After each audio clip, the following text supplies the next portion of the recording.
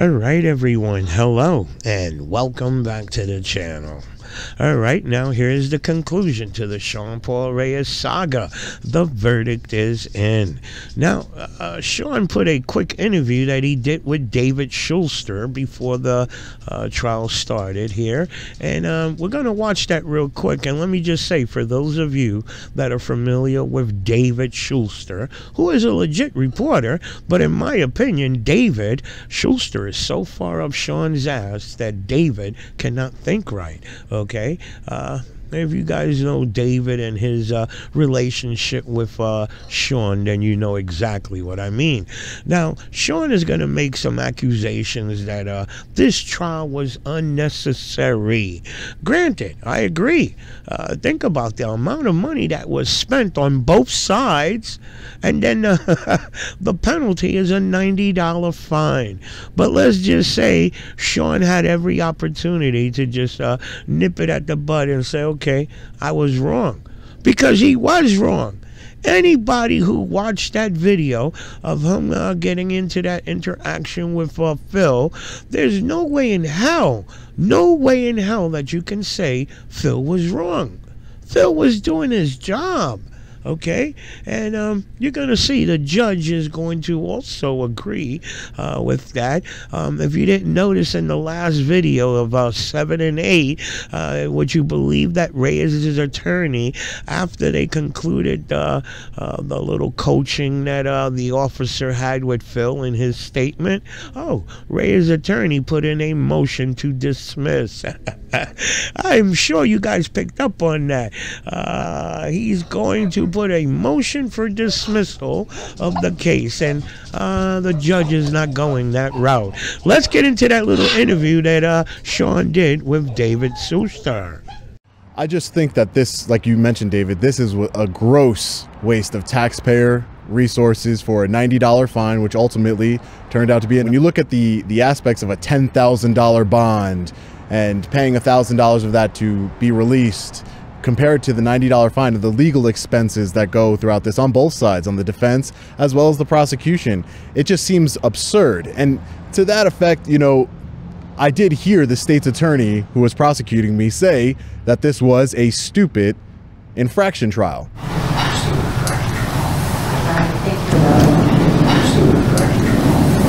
I wouldn't agree with that statement, only because it exposed city officials, the state's attorney's office, the whole apparatus, police department, working together for retaliation. This comes down to the Danbury Public Library incident, where Officer Utter said 20 years ago I'd have been dead with my teeth missing, and that he would have done it himself. 20 years ago, that motherfucker would be dead. His teeth would be missing. I'd have removed his teeth. He would be dead.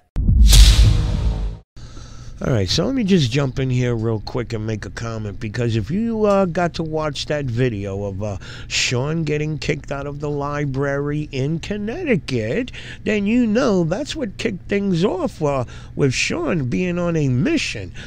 He got on this bullshit mission of screwing with the post office, City Hall, after he got kicked out of the library, okay? And I think if you guys are familiar with any video, he's been kicked out of city halls, I think maybe 2 to 3 times, something like that. And I know you guys have seen them, because I know we anti-frauditing channels have put them out there. Now, let me just say this. If you've watched those videos of Sean getting kicked out of a city hall or government location, then you know that Sean, the bitch in him, comes out. He gets on this little bullshit rampage. He waits outside for the cops to come out and taunt them. Right? And that's exactly what he did to the officers in Connecticut when they kicked him out of the library. He waited for the cops to come out and taunt them and talk shit to them. And that officer, when he made that comment, it wasn't to Sean. The officer was talking to one of his co-officers. 20 years ago, some asshole do the shit that Sean was doing, yeah, he would take him out. Okay? I understand. I'm from back in those days. Okay? Back in those days, we respect respected our law enforcement officers. Where that respect went, I don't know. Okay, assholes like Sean, now Sean doing his shit, and people that watch it and think this is okay. Come on, this is not the society that we're supposed to be living in. Come on, you leave your house and you got to worry about some asshole aiming a camera at you because it's legal, and they want to splatter you on social media. So if somebody acts ridiculous because they don't want to be recorded, now they're the bad guy? Really? With all the shit going on in this world, this is what you choose to do. And I just don't understand. And let me just say, anybody who watched that video of Sean interacting with Phil, and I'm talking to the people who support Sean, really, watch that video. Can you really say that Phil was wrong? That Phil wasn't doing his job? Phil was told by his higher-ups, the people that pay his check, anybody who comes into that location who wants to record, they now have to fill out a form, okay? He was doing his job. It's not like it was something that just he wanted to do. He was doing what he was told to do. Okay? You put yourself in his shoes. You're working as a guard at this location, and your higher-ups tell you, and you're going to do your job, right? And you get some asshole like Sean that tells you, screw you, I'm going to go upstairs no matter what you say. You're not going to put up with that. You're not going to defend the location where you work at, where you've been working at for quite some time now. Come on now. People who support Sean, you can't tell me that Phil was wrong in doing what he did. Sean didn't like the idea that somebody stood up to him.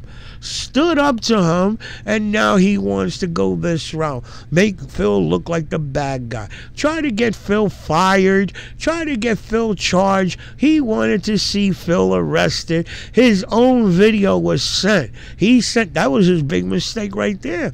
He sent his own video to the prosecutor. This is what happened. How the hell Sean thinks what he did was right?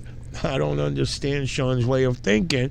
And the prosecutor turned around and put 6 charges on Sean's ass. But it is what it is. Let's get into the video. And let me just say, guys, I do got a video that was sent to me by a friend. And I got the video saved on the computer.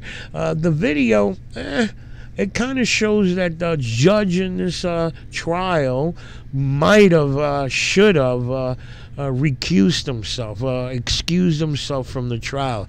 There's some conflicting issues there, and I want to see if Sean's going to use it.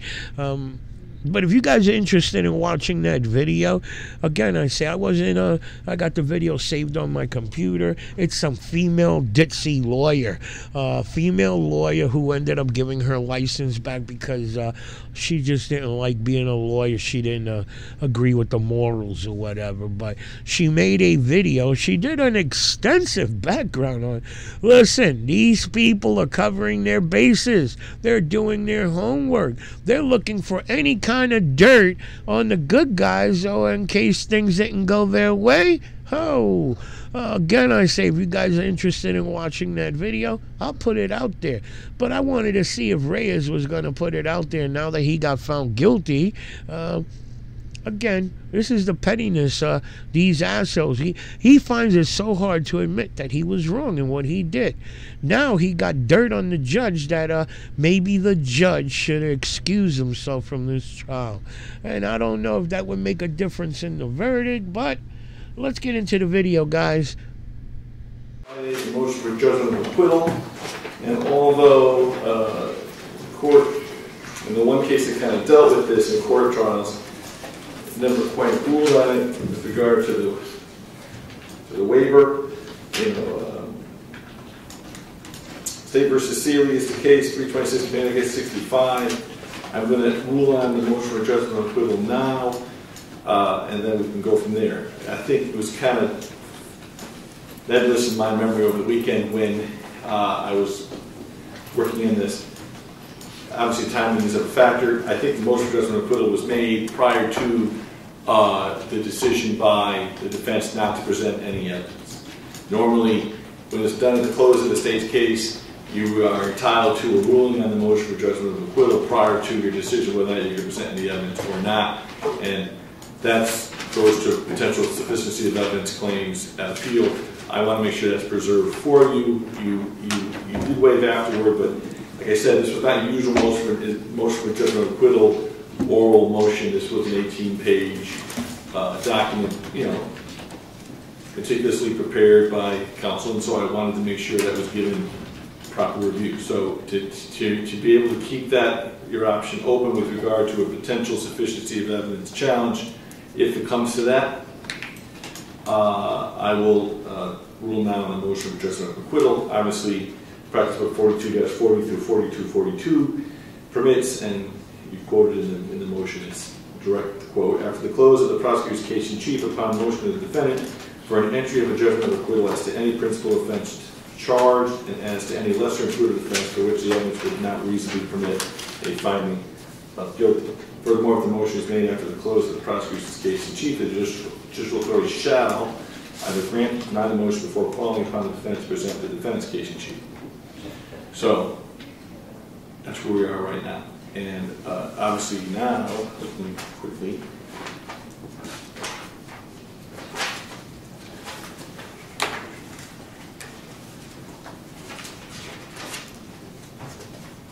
there are two statutes here. One is creating public disturbance, which reads with intent to cause inconvenience, annoyance, or alarm, or recklessly creating a risk thereof. The defendant, in a subsection of the Attorney General's proceeding on, the State of Connecticut proceeding on, annoyed, interfered with another person by offensive conduct. And then, as I indicated on Friday, offensive conduct must be such conduct that, under contemporary community standards, is so grossly offensive to a person who actually overhears it or sees it as to amount to a nuisance. And with regard to simple trespass, knowing that such person is not licensed or privileged to do so, such person enters or remains in or on any premises without intent to harm any property. With that being said, there's evidence here, of course, of Mr. Reyes, his appearance not only in the library but in the City Hall on 3 separate occasions, once in June and then twice on the date in question, which was July 15th, 2021, ultimately resulted in the closing of 2 town offices.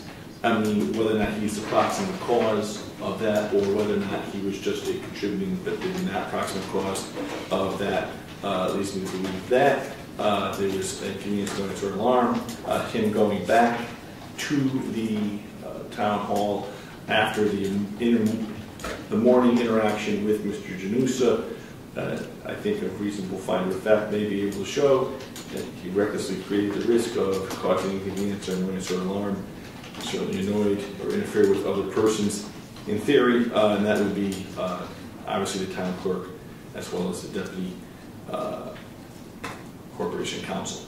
Now, with regard to knowing that such person is not licensed or privileged to do so, such person enters or remains in or on any premises without intent to harm any property, it is clear from the record that Mr. Reyes did enter and remain at the City Hall that day, both in the morning and again in the afternoon.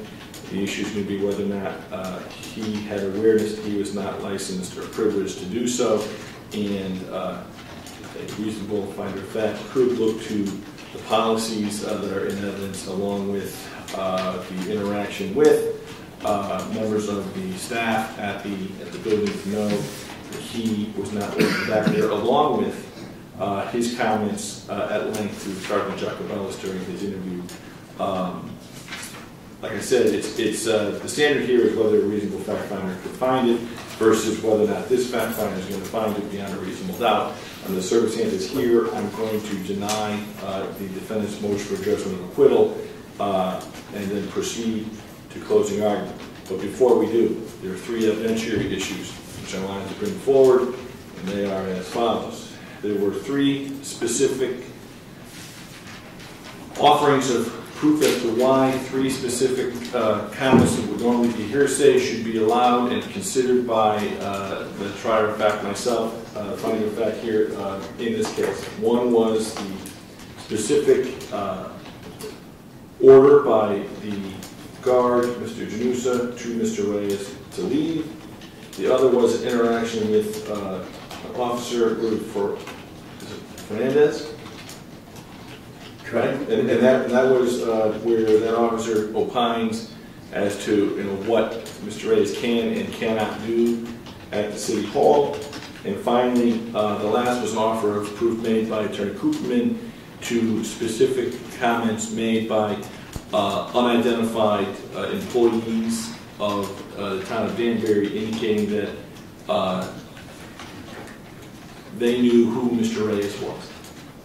So I'll take one at a time. I'll start with the last one.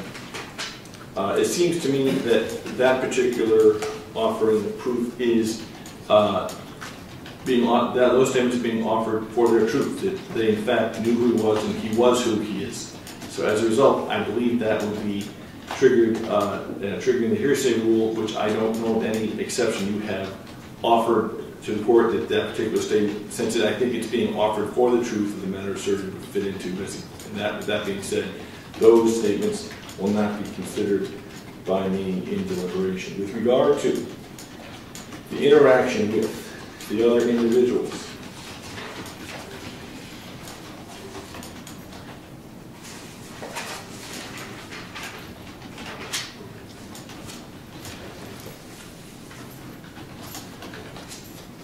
look to the following cases. Day versus Watley says that the substance of a conversation sought to be admitted not for the truth of its content, but to establish that the conversation itself had taken place. It is not hearsay. It's Day versus Watley, 195, Connecticut 485. It's a 1985 case. Also, statements of others to show effect on the hearer or reader are not hearsay. On such issues regarding notice, intent, reasonableness, or good faith on the part of the hearer or the listener. State versus Nelson, 144, Conap 678, and State versus Cruz, 212, Connecticut 351. One's a 2013 case, one's a 1989 case. And finally, with regard to effect on the hearer, evidence is only admissible in attempts to establish a fact in issue or to corroborate other direct evidence in the case. An out-of-court statement is admissible to prove effect on the hearer only if it is relevant for the specific permissible purpose for which it is offered.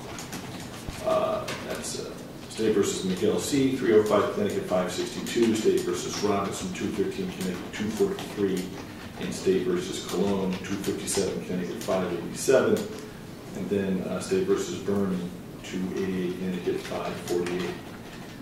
So I'll take the interaction with the officer where he kind of gives a critique as to what he thinks Mr. Reyes can and cannot do, or what activity of Mr. Reyes would be a violation of the statutes here, or the criminal laws. He doesn't know what the charges will be at that point. So I'm going to find that even though it may be being proffered by Attorney Sentner to show effect on the hearer, I'm certainly concerned about the relevance, because at that point, first of all, he's not in charge of determining what Mr. Reyes can and cannot do. He doesn't really have factual specifics with regard to what's already taken place. He's basically talking in the hallway. So I'm going to find that although it may be admissible with regard to a non-hearsay purpose, i.e. effect on the hearer, I'm not going to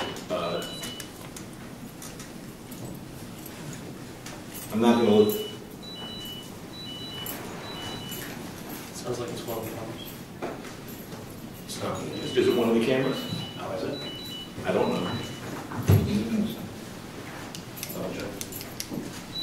Nope. It's Attorney Sears' cell phone. I have a insulin alarm. If you need to do that, I will take a recess immediately for that. No, it's good, Judge. Are you sure? Should have just turned the alarm off so it goes off. Well, that's probably not great. I mean, if you needed to. Okay. So I'm going to find that although that might be normally something I would consider for effect on the hearer, I'm going to find that it's not relevant to my determinations that need to make in the case. So that will not be reviewed. And finally, with regard to the interaction between Mr. Janusa, where he indicates leave when there is a reluctance by Mr. Reyes to head to sign in or take the pass before he goes upstairs. I think this is relevant as an effect on the hearer, to the effect that it may have had any influence on the formulation of Mr. Reyes' opinion as to whether or not he needed to comply with the sign-in requirement during COVID, which was in place on the day in question, 7/15/2021. So, in short, the interaction with Mr. Januza is going to be reviewed for its effect on the hearers, particularly with regard to notice. Second, the interaction with the other officer will not be reviewed here as part of my deliberation, based upon the fact that although it may be admissible for its not for truth in matter asserted because its effect on the hearer, I don't think it's relevant. And then thirdly, the interaction that Attorney Cooperman and Attorney Seager wishes to show, that is, the individuals there knew who Mr. Reyes was. I understand the nature for their proffer, but under the circumstances here, that's being offered for the truth of the matter asserted, that they in fact knew who Mr. Reyes was. Therefore, those are hearsay statements and not admissible. So that is where the court has ruled on those particular issues. Are there any other issues to come before the court before we go to closing argument? With that being said, it is 3 p.m. and as I indicated on Friday, although there's no jury, these are infractions, they still are criminal charges to a degree, and as a result, I'm not going to stray from the usual time limits put forth in the practice book with regard to closing arguments. I will allow both sides a maximum of an hour, and as all lawyers, all counsel here knows, Attorney Zentner will have the opportunity to go first. Since he has the burden of proof, he can split up his hour into 2 arguments, and then with regard to Attorney Seager and Attorney Cooperman as the defense counsel here, they will have a full hour if they go without interruption, but for recess if it's requested. That is obviously the norm in criminal trials, and that will be the norm here. Anything further on that, John? Okay. Are both sides ready to proceed? Yes. Attorney Zentner? Yes, Your Honor. I'm going to basically commence my remarks for the same admonition I would have given before a jury who would have been a fact finder in such a case, which is, obviously, Your Honor, I'm going to make reference to the law and certain facts which are brought out. Mainly, we're fortunate insofar as most of the evidence, I would say probably 89% of it, was memorialized on tape.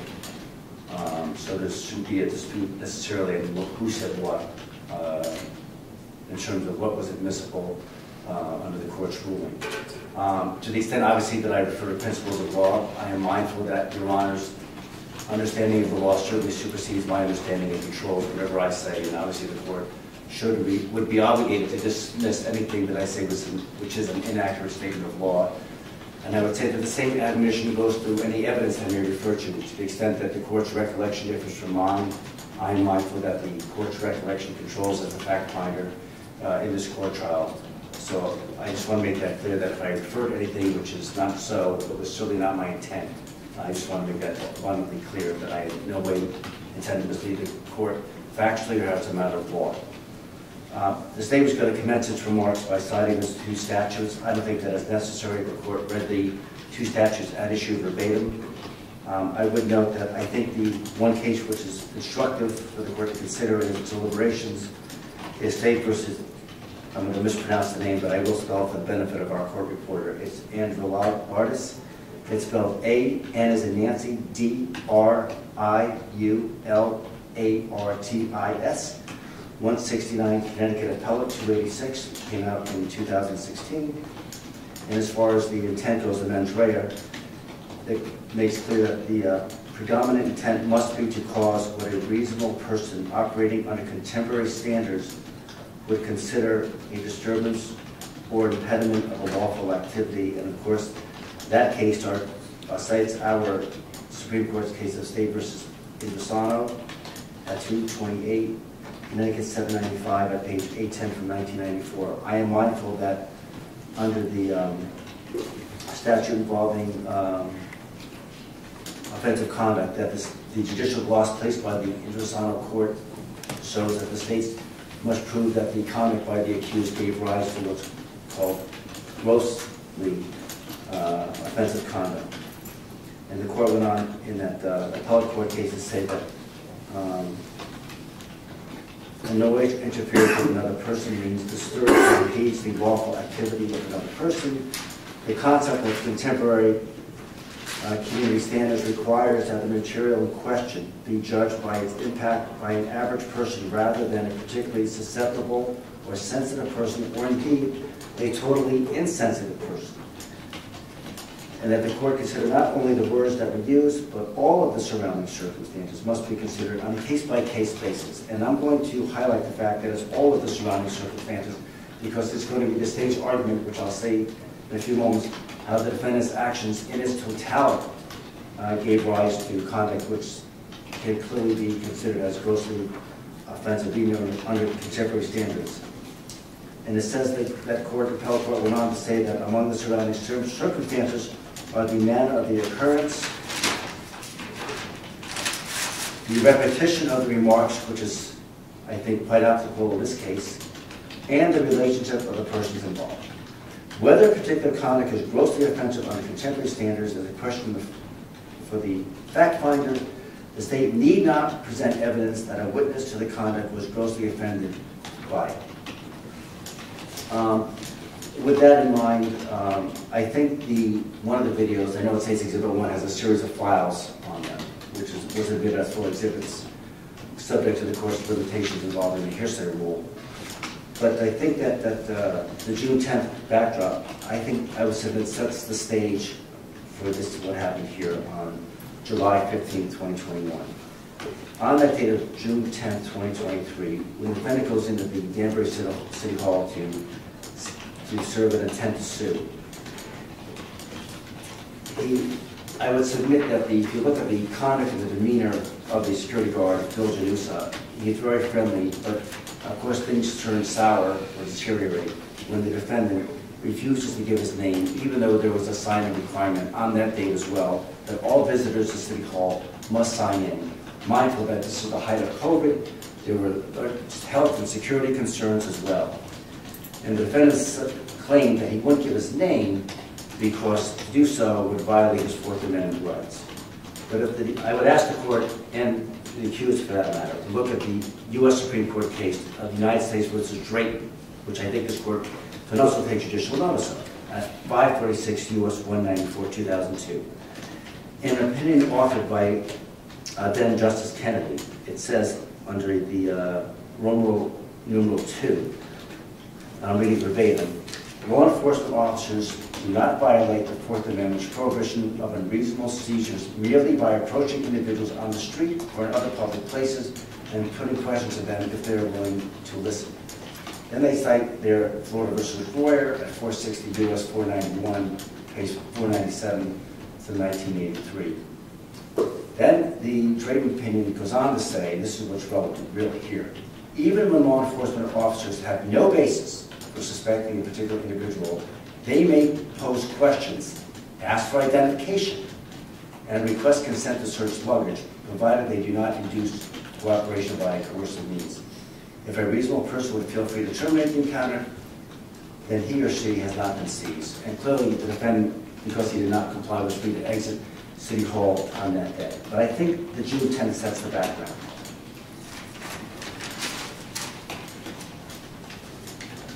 As far as the actual day of the question, on July 15th, that's all captured, of course, on the video. But there's a number of things that go on there. I think under State's Exhibit 2, if I remember, there was a sign that was rather conspicuous. I think it might have actually been two signs on each of the double doors that were glass, saying that all visitors to City Hall must sign in. Additionally, as the court is aware, under State's Exhibit number 3, the City of Danbury, Connecticut safety and security policies in effect. There was a sign in policy where it says any person seeking entry to City Hall must obtain and complete a visitor form and obtain a pass. The pass must be returned upon completion of business in the building. The defendant did not do this. It also says sign-in information will be used for contact tracing for the purpose of COVID-19 prevention if necessary. And also on the sign-in policy, sign-in information is necessary for public safety, security, and privacy of people's businesses where appropriate. He also talked about a mask policy where all visitors must wear a mask when in the building, regardless of vaccine status, for the purpose of COVID-19 prevention. Then the really relevant part here, policy on specified, limited, or non-public areas, limitations of, and for activity including private filming / photography. Any persons filming or otherwise engaging in activity other than accessing a business office may do so upon notification to the security guard on duty and may thereafter conduct such activity respectfully in the public hallways and foyers. I would say to the court that that is rather unambiguous. The city reserves the right to prohibit or limit such activity where concerns exist involving disruption or public safety, or where the city hall building use policy is more appropriate. It went on to say, in no event may such filming or otherwise video / photography occur at or across any counter or division point between an office, foyer, and the work area where employees and documents are being processed or submitted. Failure to comply may result in delay or denial of entry and access to the building. Then on number 5, which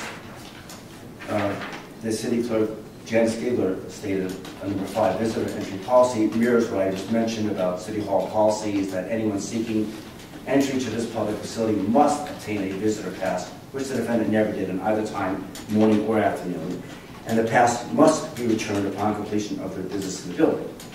This is necessary both for COVID prevention, for public safety, security, and privacy of the people's business where appropriate. Anyone filming or otherwise engaging in activity other than accessing a business office within the building may do so upon notification to the guard on duty and complete a visitor form. They may thereafter conduct such activity respectfully in the public hallways. The city reserves the right to prohibit or limit such activity where overriding need or concerns exist involving disruption or public safety, or where the city hall building use policy is the more appropriate process for the business visit. In no event may such filming or otherwise video or photography occur at or across any counter or division point between an office, foyer, and the work area where employees and documents are being processed or submitted. Please feel free to ask any questions regarding the above described policy with the City of Danbury's Corporate Counsel. And if you remember, on number 5, Ms. Giggles testified that she saw this number 5, that exhibit, on Mr. Janusa's desk from above. But it's the state's position that the conduct that gave rise to both the simple trespassing and creating a public disturbance really begins on the morning of July 15, 2021 in the City Hall in Danbury. The defendant does not sign in, and of course the sign-in sheet, which came in as a full exhibit, I think it was number 6, nowhere is the defendant's signature found in that sign-in sheet at all. I don't think that fact is even in dispute. He's told to fill out a form. The defendant claims he knows the rules of filming. He claims that he does not need a form and says, I'm not going to listen to this, and goes through the doors to the stairwell. This is all captured on tape. He tells the security guard he's not waiting down here, that not to touch him. The security guard, the court said it's going to consider it for effect, and here it tells him 3 separate times to go outside. The defendant tells the security guard he's involved in the wrong fight. All these, I think, are showing offensive conduct. And then the defendant says, you're going to get out of my way. Look at the manner, the tone, the inflection of the voice that the defendant says this in. All I think, you'll see all these comments in their totality clearly give rise to grossly offensive conduct. He tells the security guard to get out of his way. He tells him he needs to calm down and stop. A customer then appears at that point in the video. He said to the defendant, I'm not filling out a form. He tells him, a very patronizing, condescending way, to stand down. He said, you're preventing me from conducting business. He can go anywhere, go about wherever he wants to. He tells him to stand down again. And then he says to the viewer, for all his followers on YouTube, can you believe this guy? And then there's an employee of the town president when he says that. And then he says that to Mr. Janusa, the defendant, you don't want to go to jail. You don't want to lose your job. And of course, an employee is present when he says that. He says to the defendant he doesn't care about the rules. He tells him he's free to film anywhere. Then he says to him, the security guard, you're dismissed. And there's an employee in earshot of that comment. He said his job is to, quote, expose tyrants like you. Now, he doesn't even fit the definition of tyrant, so that's an offensive comment by itself, with a obviously very negative connotation. He calls him a tyrant with the attorney present when Mr. Attorney Pinter comes down, the deputy corporate counsel, while another person is present. He says to the attorney, your employees don't know the law, tells the attorney and the security guard they're not learning their lesson. He tells them that he can film across, the attorney tells him you cannot film across the counter, consistent with the exhibits that I just referenced in my remarks. The defendant then says to both Janusa and Attorney Pinter, he acknowledges being told things that, I'm going to say that he acknowledges that by being said here, I'm being told things I already know. He claims he was illegally detained. You know, he's told to leave the place there, so I don't know where he says there was illegal detention here. When told about that he can't film across the counter, the defendant replies to the attorney, have I ever done that? Well, we're going to see soon, he's soon going to do that. So his comments surely show that he is aware of the rules. He decides to blatantly disregard them, but that's his decision. It's a conscious decision by Mr. Reyes. He tells the attorney, the defendant, your city breaks the law, and repeatedly tells the attorney that Mr. Janusa is going to jail. He then says to the attorney, I don't need you to tell me what to do. He tells the security guard, you're disrupting yourself right in front of the attorney. All of these things in their totality give rise to grossly offensive conduct. He claims that the attorney tells him that any sensitive documents cannot be filmed across the counter. The defendant's reply to that, this is what I do. Then the defendant's threatens litigation, tells Mr. Janusa again, you're going to jail. He said he's acting as a journalist. He says that the Danbury City Hall has not learned their lesson. He then tells the viewer, Phil, meaning the security guard, is unstable. He needs to be released of his duties immediately. And then says as a police cruiser goes by in the video, there goes your ride as a police cruiser goes by. Eventually the police do respond, and at some point in the now Sergeant Vito Yacobelis' body cam, then he was an officer, the defendant eventually goes down to the Danbury Police Department to file a complaint against Mr. Janusa.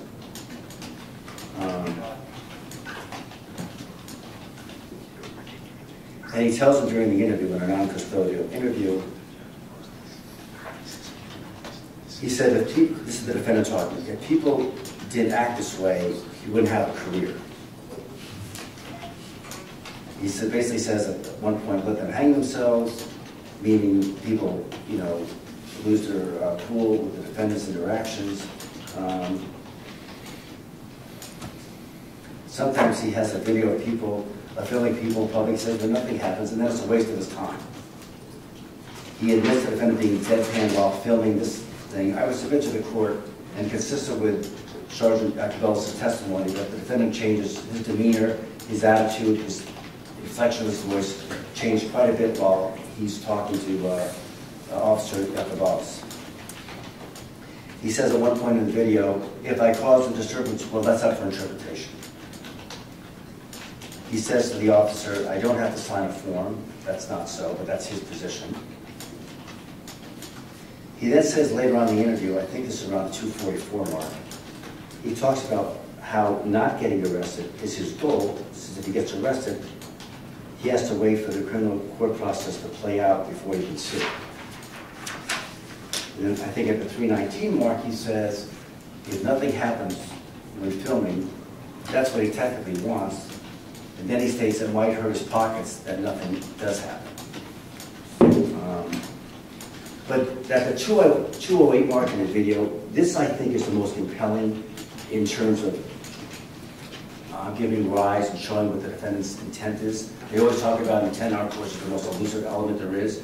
But I think his intent, and the fairest one at that, can be gleaned from the following colloquy between the defendant and then Officer Yacobelis.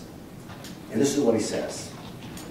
You need to take the picture yourself, but hopefully I capture enough of it so the court can understand the gist of this type of dialogue back and forth. This is the defendant. I got to go back to City Hall. Go upstairs and start filming. Officer Vito, don't do that. I mean, today? The defendant says, I have to. What do you mean? Officer Vito, Yacobelis, what do you mean you have to? The defendant's reply, I have to. I have no choice. I have to. Officer Yacobelis, dude, don't go back to City Hall. Come on, what are you doing? The defendant replies, I have to. And then Officer Yacobelis says in a sort of a kidding way, I forbid you. Can we grab a drink instead? The defendant says, I got to go back. The defendant says, I have to go back. I have to. I have to just go back. And then at some point, Officer Yacobelis says, legally you can, but that changes things because you just had an incident with a security guard. The defendant replies, I have to. I have to make the point. I have to do it. And then he says, I didn't go to where the security guard prevented me from going. I think he says Phil, not security guard. And then he says, this is what's really telling. The defendant, if I don't do that, the people that watch my videos, it's not about my ego. It's for my videos. People are going to want to see that. Otherwise, there will be like, you never went upstairs, so you didn't prove any points. I think that really shows what his intent is in going back to City Hall.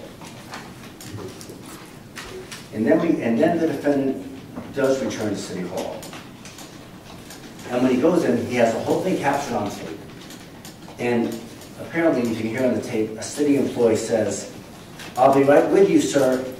And then he says, I don't need any help, sir. It goes right to the doors, into the stairwell, up to the second floor. And then he says to the viewer, so this is the first time they're allowing us to come upstairs and walk around in City Hall. Well, that's not true. Nobody gave permission. He didn't have a pass. He didn't sign in. So there he misleads the viewers on his videotape. Then Mr. Reyes starts filming behind the tax collector's office first. He walks in right up to the counter and films behind it. From there, even though it's in violation of the order, and he's been told that expressly by the notices and the city attorney, Attorney Pinter himself. The defendant walks into the clerk's office, and there is the security guard, Mr. Janusa, and Janice Giggler. And they tell him, you can't film here. He is told by Janice, you're not allowed to film in public. And there's customers, of course, being waited on there. You can see the video. He says, I can film people and customers. Ms. Giggler tells the defendant to go in the hallway. He tells the security guard, Mr. Reyes that is, he can film anywhere in public. He tells the security guard, in the presence of Ms. Giggler, he, meaning Mr. Janusa, is not going to be working there very long. He says to the security guard, you got a couple more days at most. These are all degrading, highly offensive comments. He says he can film anywhere he likes to in public. He says that the security guard, in front of the people present in that clerk's office, you're a security guard. You're supposed to observe and record. You're not supposed to put hands on me. And then he tells the security guard, you need to get another job. Again, Ms. Giggler tells the defendant, you're not allowed to film in here. And then he, Mr. Reyes, tells Ms. Giggler, I'm not going to leave because I have the right to do it. And she says, no. And then at one point he said, why don't you call the Danbury PD and have them arrest me for a felony? This is all in front of people in the room. And then he says on the tape, Mr. Reyes, my job is to expose tyrants like you. It's like, I think, the third time I think he said that to Mr. Janusa that day, but this time in front of more people when he says it. And of course, he makes that comment about tyrants to Mr. Janusa right in front of Janice as well. And there's another employee behind the counter, I would submit within earshot when he says it. I think all of these things, the totality of them, give rise that his conduct is grossly offensive. And then Ms. Giggler tells the defendant, you cannot disrupt my office because you're not supposed to be filming people in my office. And they, as you may remember, Ms. Giggler and Mr. Giusa both tried to put their hands up to stop him from filming. Ms. Giggler testified that he had the camera right up near her face, which I think is also offensive by itself, having a camera shoved right up in front of your face like that. She orders the defendant to leave and go outside. He asked for FOI request forms. She said you have to send in a letter for that, but they don't have the forms. The defendant says to her that the police will tell you you're wrong. And then he tells, Mr. Reyes tells him, Mr. Giusa, you got to stop. It's just not worth it. The defendant then tells the security guard and the people at the counter that it's his job to observe or report yet again. Ms. Giggler then tells the defendant to go outside. There's customers at the counter, and a few of them actually turn around at some point and see what's going on behind them. So I would submit that an average person would be offended by his conduct and all his derogatory, degrading, condescending, patronizing statements. And she says to Ms. Giggler, when I am asking you to step outside, another employee then at that moment in the video, you'll see he turns around. She tells him what he's doing is against the regulations.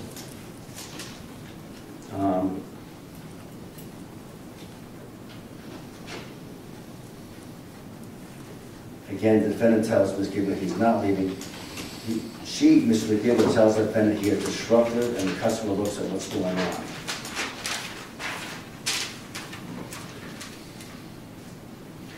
Mr. Giusa then tells the defendant again he can't film over the counter. A person then looks up and sees that Mr. Giusa has now blocked the doorway when he has stepped outside. Now his hands, if you look at the video, are on the frame of the door. He's not being pushed, contrary to what he tells the viewer on the tape. And then he tells them both, Mr. Giusa and Ms. Giggler, that he can film anywhere that is publicly accessible. And then she says, not my employees and not my customers, as the customers clearly look up to see what's going on. And then the defendant says, I can film anywhere that is publicly accessible. And then it is at that point, I think, that Attorney Pincher then shows up. He says at one point, I don't have to listen to your rules. She says again, Ms. Giggler, you can't film my customers. He says, he can't film. He said they have no expectation of privacy. And then he says to the attorney, you should know that. In a very condescending, highly offensive, patronizing way. She tells the customer at one point not to back up, to not be on camera. And then the defendant tells the attorney,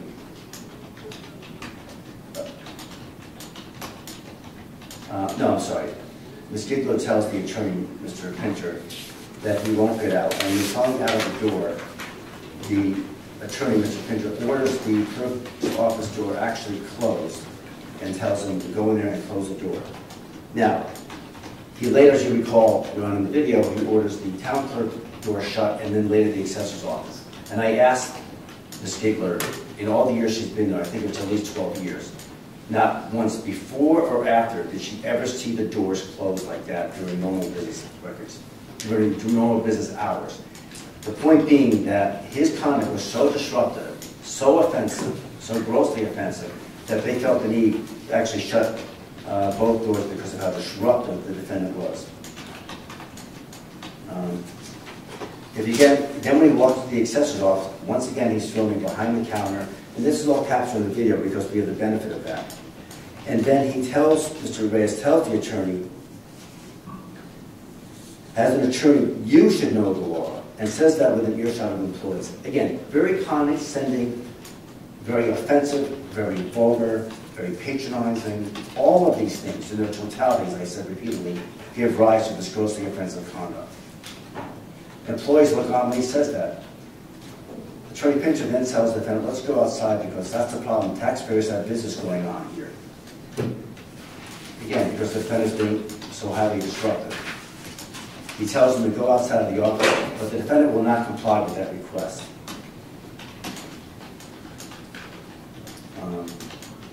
And then the defendant says, again, you're an attorney. I don't know why you don't know these things right in front of Mr. Giusa and others within earshot. he says to the attorney, why are you ignorant of the law? He tells the attorney he can override his rules. The attorney tells the defendant, your filming employees are disrupting, and the attorney says to the defendant, that's a disruption that's going on to result in a police officer having to come here and arrest you. He tells, Attorney Pinter tells the defendant that he's causing a disruption, so he's certainly on notice. The attorney tells Mr. Reyes that he cannot challenge him here because he's disrupting business. The defendant claims that anybody can do it and not have to sign in and take a card. He said that the rules violate my constitutional rights. Of course, he has no authority for that when he's actually called upon to ask what legal authority he has for that. And then he says, here's another quote from the defendant, which is also highly offensive. Normally, town halls are not this dumb to do this. Then when Attorney Pinter says, okay, so now we're dumb, and then he tries to correct himself, well, maybe not dumb, just ignorant of the law.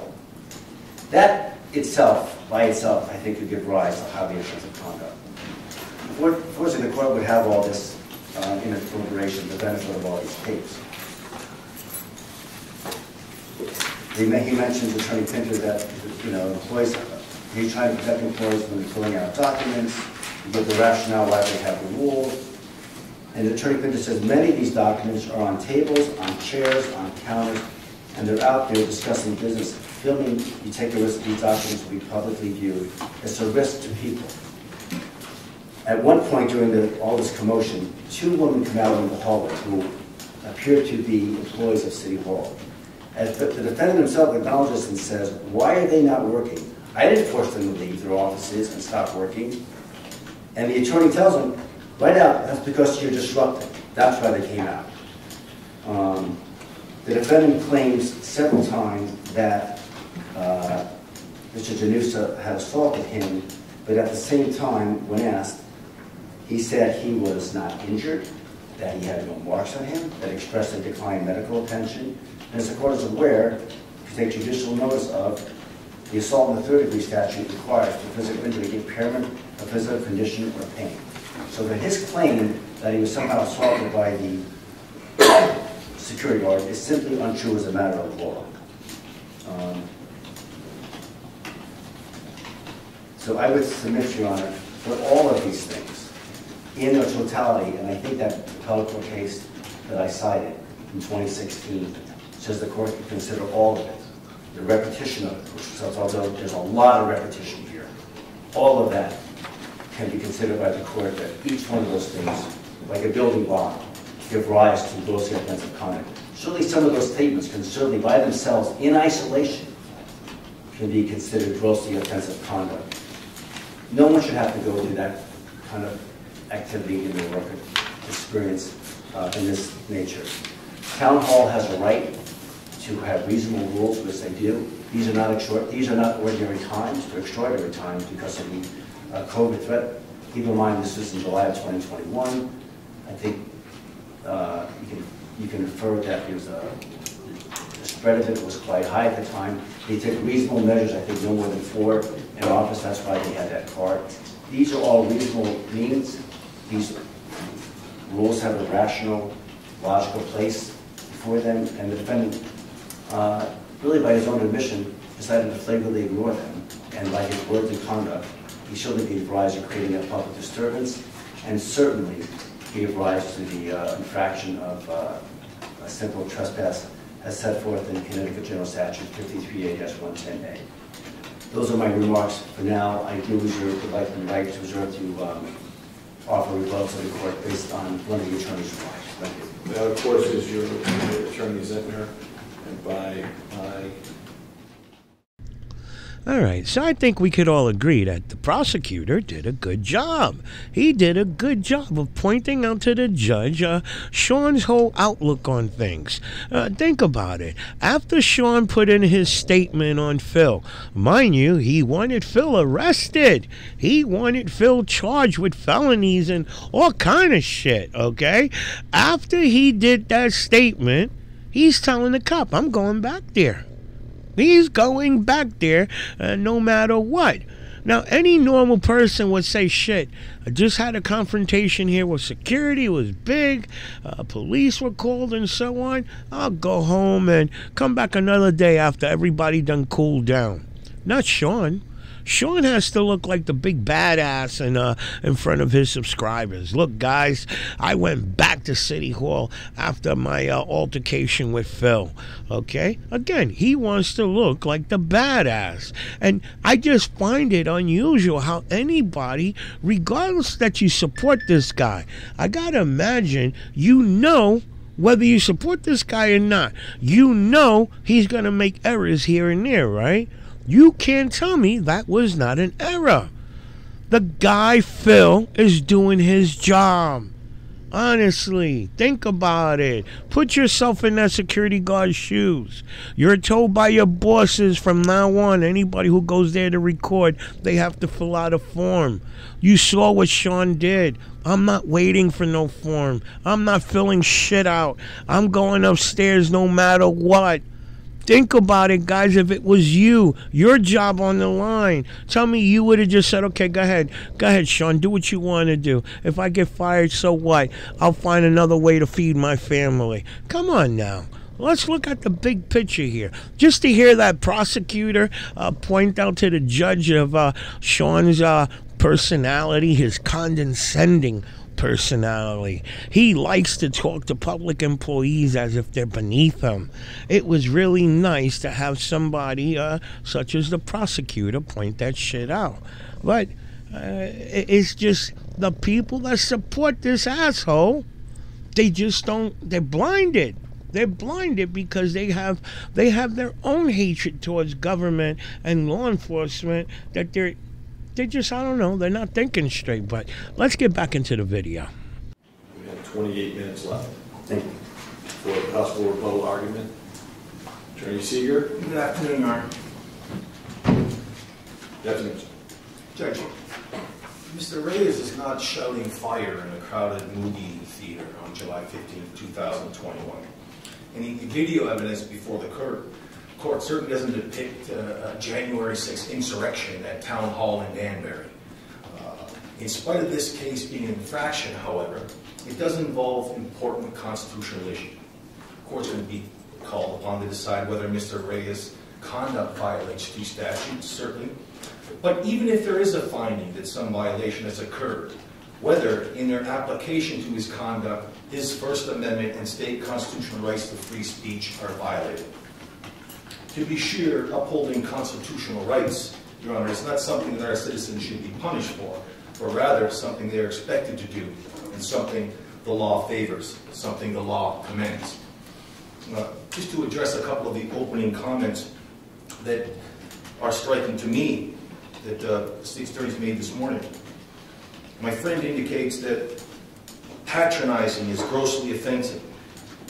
He indicates that when a lawyer is told he doesn't know the law, it's grossly offensive. I wish I knew that in my practice more often, Your Honor. With government officials being told about any verbal disagreement, it's grossly offensive. Calling somebody a tyrant, that's just simply abusive ad hominem. It's also a legitimate criticism of governmental conduct, Your Honor.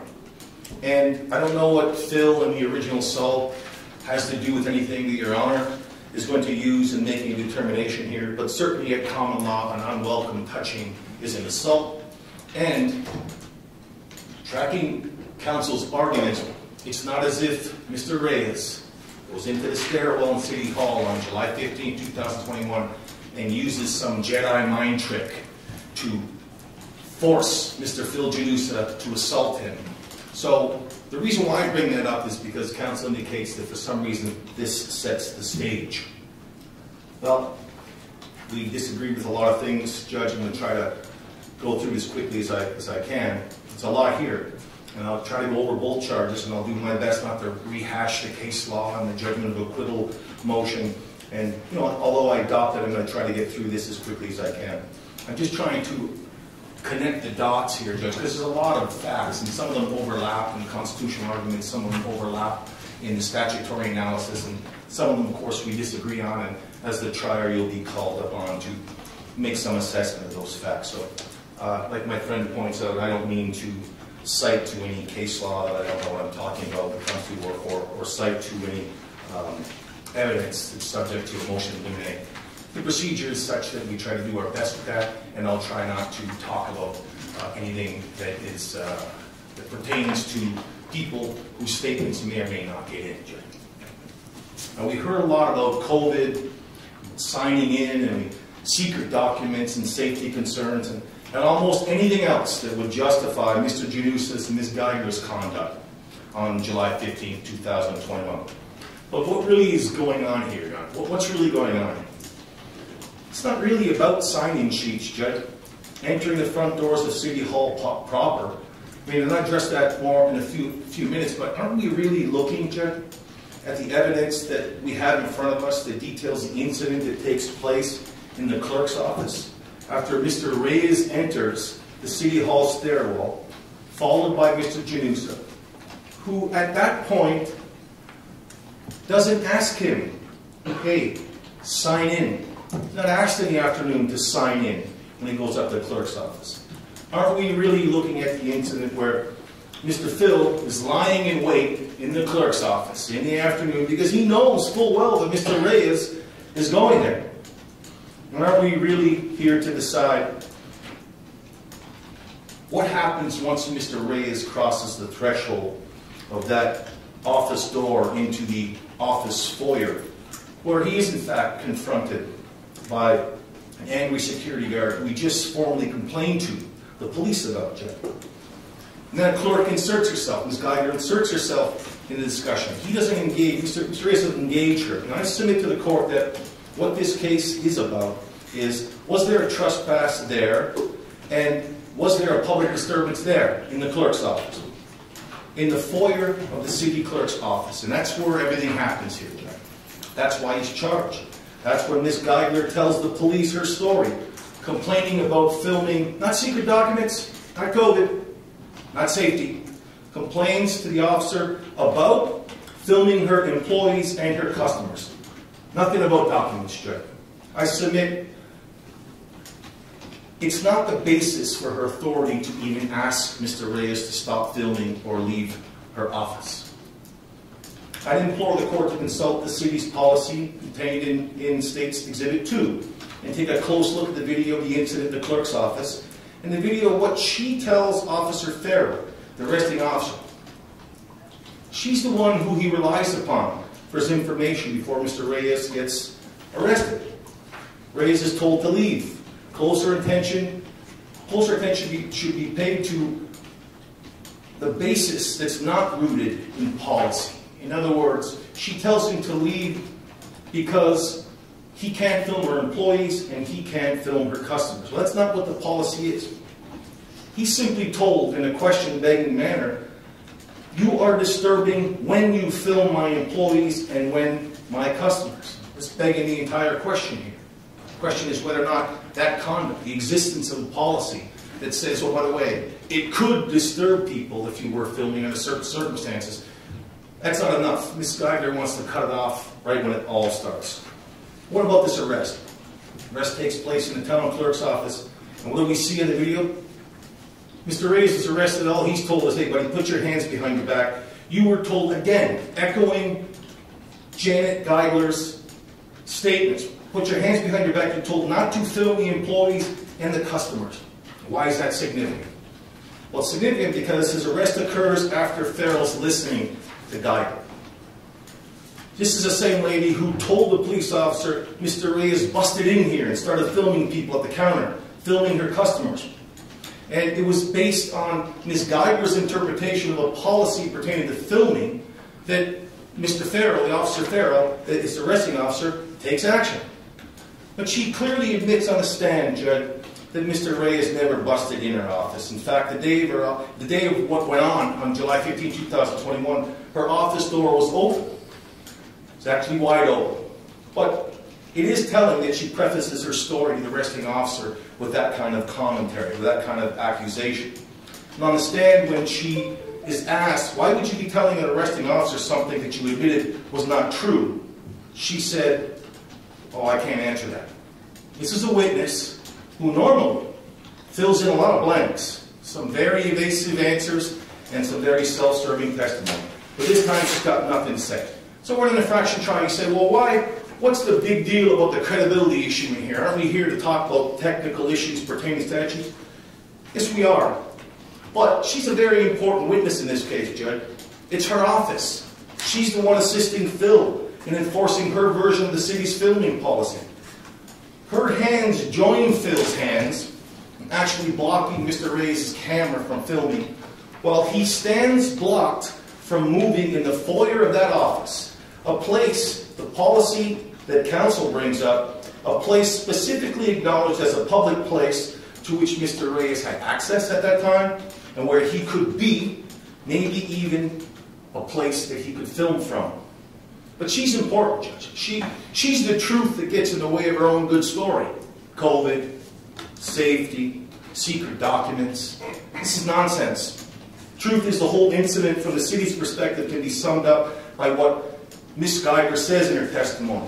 But the most important thing she says to set the stage is on the first incident where Officer Cantravisi comes up to meet her when Mr. Reyes is serving his document in the town. Her overriding concern, why does he have to film? And then later, he doesn't belong here. Why does he have to film? He doesn't belong here. That's the tale of the tape, Judge. This is what motivates her treatment of Mr. Reyes in the town clerk's office. Not COVID, not safety concerns, no secret document. He didn't belong there, and her and Phil didn't like being filmed. They don't like the idea of filming, and they personally don't like it, understandably, but that's not the law in this case. And I think the admissible evidence supports this claim, that that's her approach, and that's the impression she's laboring under. Now, if those elements, if those were the elements, then Mr. Reyes, I suppose, could be guilty of filming. Maybe he's guilty of not belonging. But in public foyer in the town clerk's office, that's what the state has the burden of showing here. The trespass elements, I'm not going to go through them other than to say, if he goes there knowing he has no license or privilege to be there, or enters or remains on the premises, then they have to prove that beyond a reasonable doubt. What's the evidence show? I'll characterize it like this. I think it's clear that at all times, based on the circumstantial evidence from which knowledge may be inferred, because we can't open up Mr. Reyes' head and find out what his intention is or what he had knowledge of, that Mr. Reyes at all material times believes he has a privilege to be at City Hall, and a privilege to be at the town clerk's office, and a privilege to be in the public areas, including the foyer.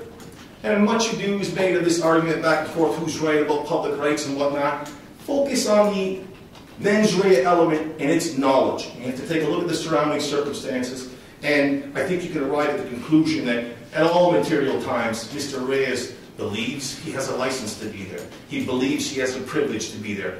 And the real rub here is other people don't. What does Mr. Pinter say? You heard counsel talk about Mr. Pinter.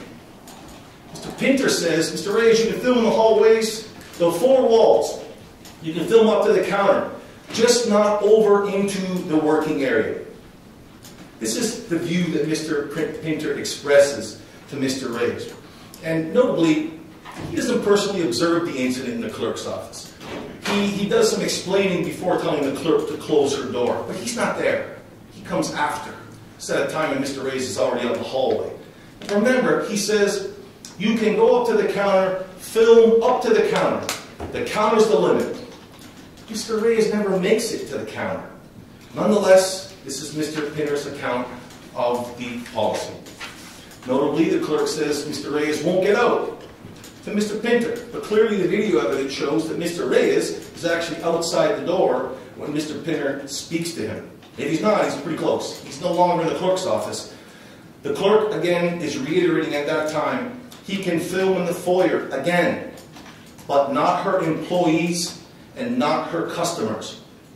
So supposing Mr. Reyes did disagree with that, if the policy is not just simply filming customers or filming public officials in the course of their duty, then Mr. Reyes is not even wrong in telling her that he disagrees with that. So he's expressing an opinion and she's expressing an opinion, but really, He's out of the office at that time, and anything that's occurred at that point, it's over.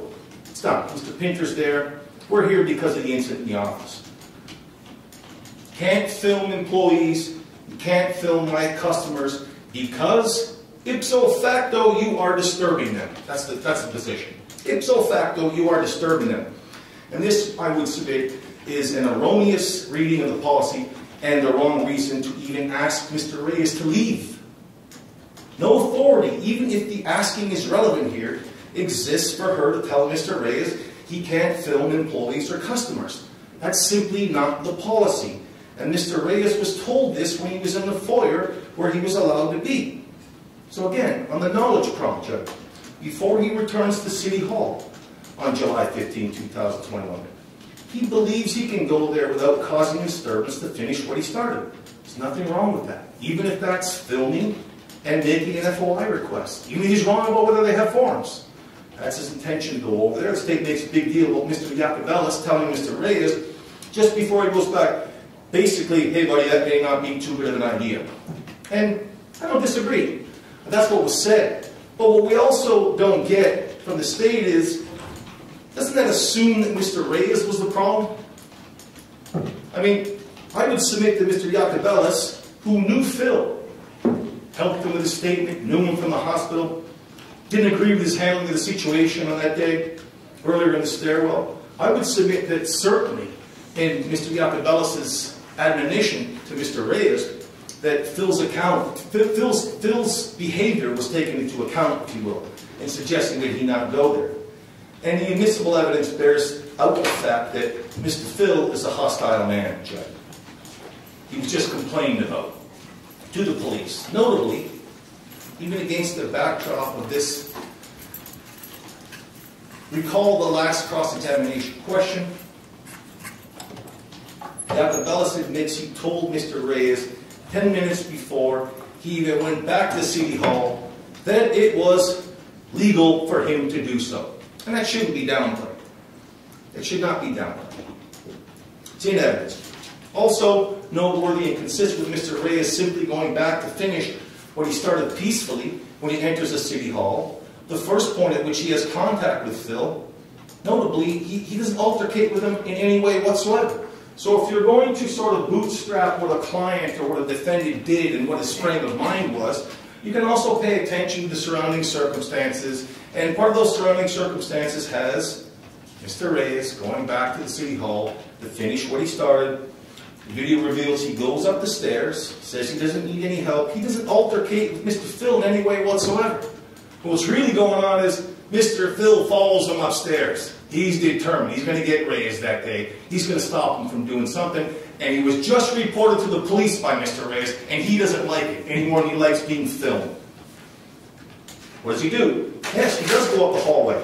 Mr. Pinter said he can film the hallways. He does go by the tax assessor's office, peacefully, without incident, on his way to the clerk's office, where he's confronted by Phil and the clerk. If you're expanding events beyond the clerk's office encounter, what can you even say that's relevant to a trespass or a CPD? Here, Judge, the day starts out quietly until Mr. Janusa tried to physically stop Mr. Reyes from filming by blocking his way up the stairs to the town clerk's office. And it's important to note why. In a nutshell, it's because of non-existent forms that Mr. Reyes was purportedly supposed to fill out. Forms that Mr. Janusa didn't have, and in the words of Sergeant Yacobelis, hey, next time call us. What, are you going to stop them for forms you don't even have? That's not on you. And later, he says, hopefully they'll step up, referring to Mr. Janusa's bosses, who are responsible for failing to provide him for the forms. So it's forms that don't exist on July 15, 2021. Forms that, even if they became part of some rule, and people had noticed that, some rule of entry, Mr. Reyes could never have complied with the rule because the forms simply didn't exist. That's why Mr. Janusa follows him up the stairs and lies in wait in the clerk's office. The court's attention can be drawn to that portion of the Yacobelis video where he's in the mailroom helping, not coaching, helping Mr. Janusa with his statement. And shortly after, upon exiting City Hall between the two sets of doors, there's where the court can find that information. Yeah, Mr. Reyes is an auditor. New term, but that may be something people don't like. Maybe a job that people don't like. Some people in my generation, for example, are aware of paparazzi. Some people have strong feelings against being filmed, mostly in their private affairs, though. And Mr. Reyes isn't a paparazzi, Judge. He's a person who films himself and others, including public officials and police officers and employees, in the course of performing their duty. It's his right to do this in an effort to ensure transparency in government and to expose governmental conduct that should be the legitimate subject of redress. Even expose tyrants. Even say he's exposing a tyrant if that's his position. He enjoys this right both under the federal Constitution and the Connecticut Constitution. And the fact that he's a YouTuber, or as the state has pointed out, he makes money from the posting of his interaction, is absolutely no moment whatsoever. Other reporters, Judge, YouTubers, non-YouTubers, members of what might now call the traditional press, they report on government activity all the time. And news, dare I say, video, big business. He's not doing anything different. We know this happens in our society. And news, people visit town hall. They videotape police. They play videos of police and governmental conduct on their news shows all the time. It's part of the fabric of modern American culture. And our own courts, I'm not going to get into case law too deeply, but they recognize being filmed as ubiquitous. And in short, to avoid the big word, it's going to happen these days. These reporters, YouTubers, auditors, and the average citizen are all, however, imbued with the right to film government action. In fact, private videos of government conduct have opened our eyes to many incidents of misconduct, dangerous conduct, incidents, some of which depict police, for example, in conduct that results in the police themselves being charged with manslaughter or murder. Just as an example, videos of government conduct that have caused nationwide protests, but clearly, in no uncertain terms, have led to the reshaping of policing policy itself.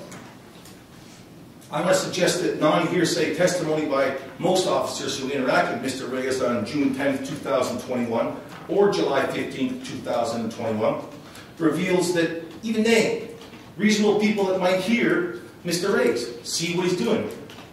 They acknowledge he's simply filming in City Hall, not bothering anybody. And the fact that he doesn't wish to get his name or execute a sign-in sheet or non-existent form isn't enough to have him arrested or charged with trespass or creating public disturbance. The evidence here is Mr. Reyes' conduct is subject to commentary such as, what is he doing? He's only filming. It's City Hall, for God's sakes, words to that effect. And Officer Cantravisi tells the city clerk, he's cordial, not a threat. He's not like that. This is what he does. He's one of these civil activists. And the most important part of that is, of course, the defense didn't think the 20th, the June 10th or 20th, the preceding video was relevant. The state chose to bring it in. But the most telling part about what they brought in is her only question on that day is, but why does he have to film? Why does he have to film? And in the end, Judge, there's just something about filming that Mr. Janusis and Ms. Geiger, they don't like it. And while Mr. Pinner takes a little bit more of a rational approach and tries to explain the policy to Mr. Reyes, the things he says to him are sometimes inconsistent, and they're not that easy to understand or reconcile. You can film up to the counter. You can film the hallways, the foyers maybe. Now that you know the rules, you're good to go. We're good, he says, words to that effect. He doesn't say, hey, you're good to go. Make sure you sign in with Phil, because Mr. Pinner, the lawyer, he knows those forms aren't ready yet. He knows they don't exist. He doesn't say, make sure you obey the sign-in policy before you go upstairs. Mr. Reyes says, oh, I'm just going to wait for the police. You know, he's waiting there because he is making an allegation that he was manhandled, that Mr. Janusis touched him.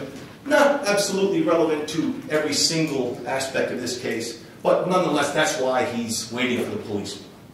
Don't have to sign in. Non-existent forms, I know about them. Phil, let the police come. So, The real rub here, Judge, it reminds me like of Sesame Street. You know, one of these things is not like the other. And the concern that's exhibited over the counter in the clerk's office, I mean, Mr. Reyes is tall. He's even from Long Island, but he's not snuffleupagus, armed with a camera tied to the end of a snout that can basically be raised and bent over a counter. If he was, on the state's account, they could arrest Snuffleupagus as soon as he walks into the city hall, because he has the potential to do what their interpretation says he cannot do. Clerk's office said, pardon me, the clerk herself said that Mr. Reyes was rude. And I didn't see that on counsel's list of grossly offensive things, but she did say he was rude. We'll take that into account. And while I'm sure her opinion this rudeness is an element to charge it, it's also telling. She makes the comment while testifying that he held his camera in front of his face. The evidence was that he was not pushing it in anyone's face and not raising it to film over the counter, like Snuffleupagus could have done. The evidence clearly shows she was going to stop his filming come hell or high water. Pretty much a fair reading of the evidence.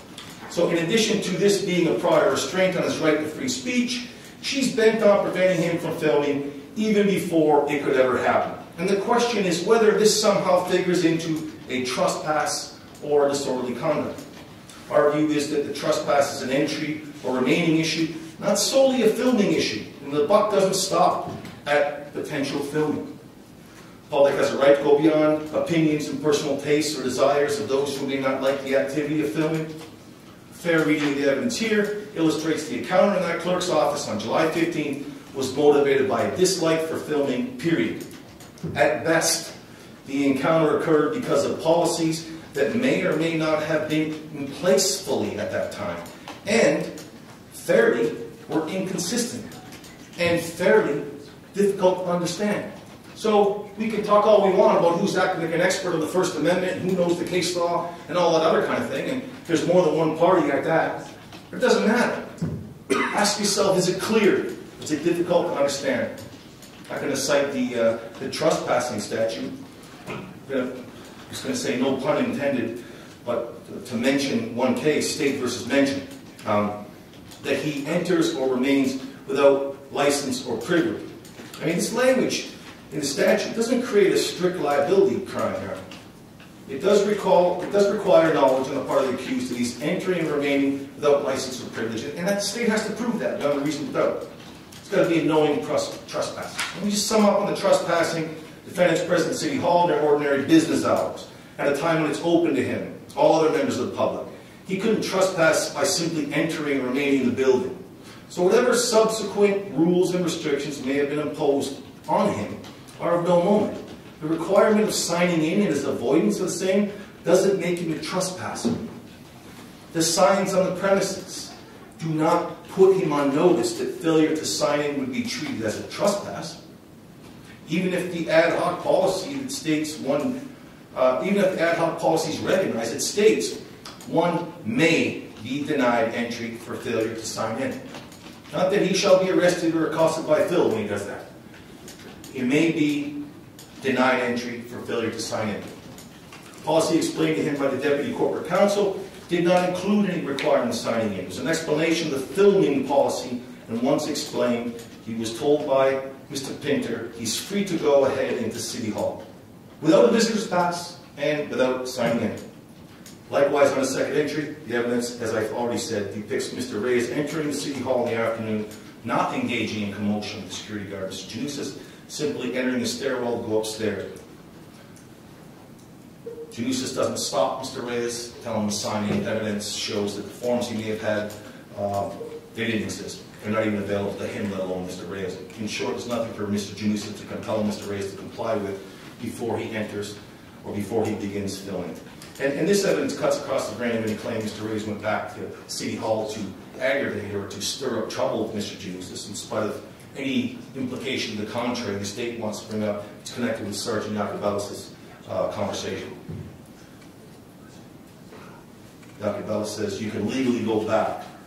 It's also told by others, other behavior and other action and inaction commensurate with Mr. Reyes not being seen as a trespasser for much of the time that he was actually in City Hall.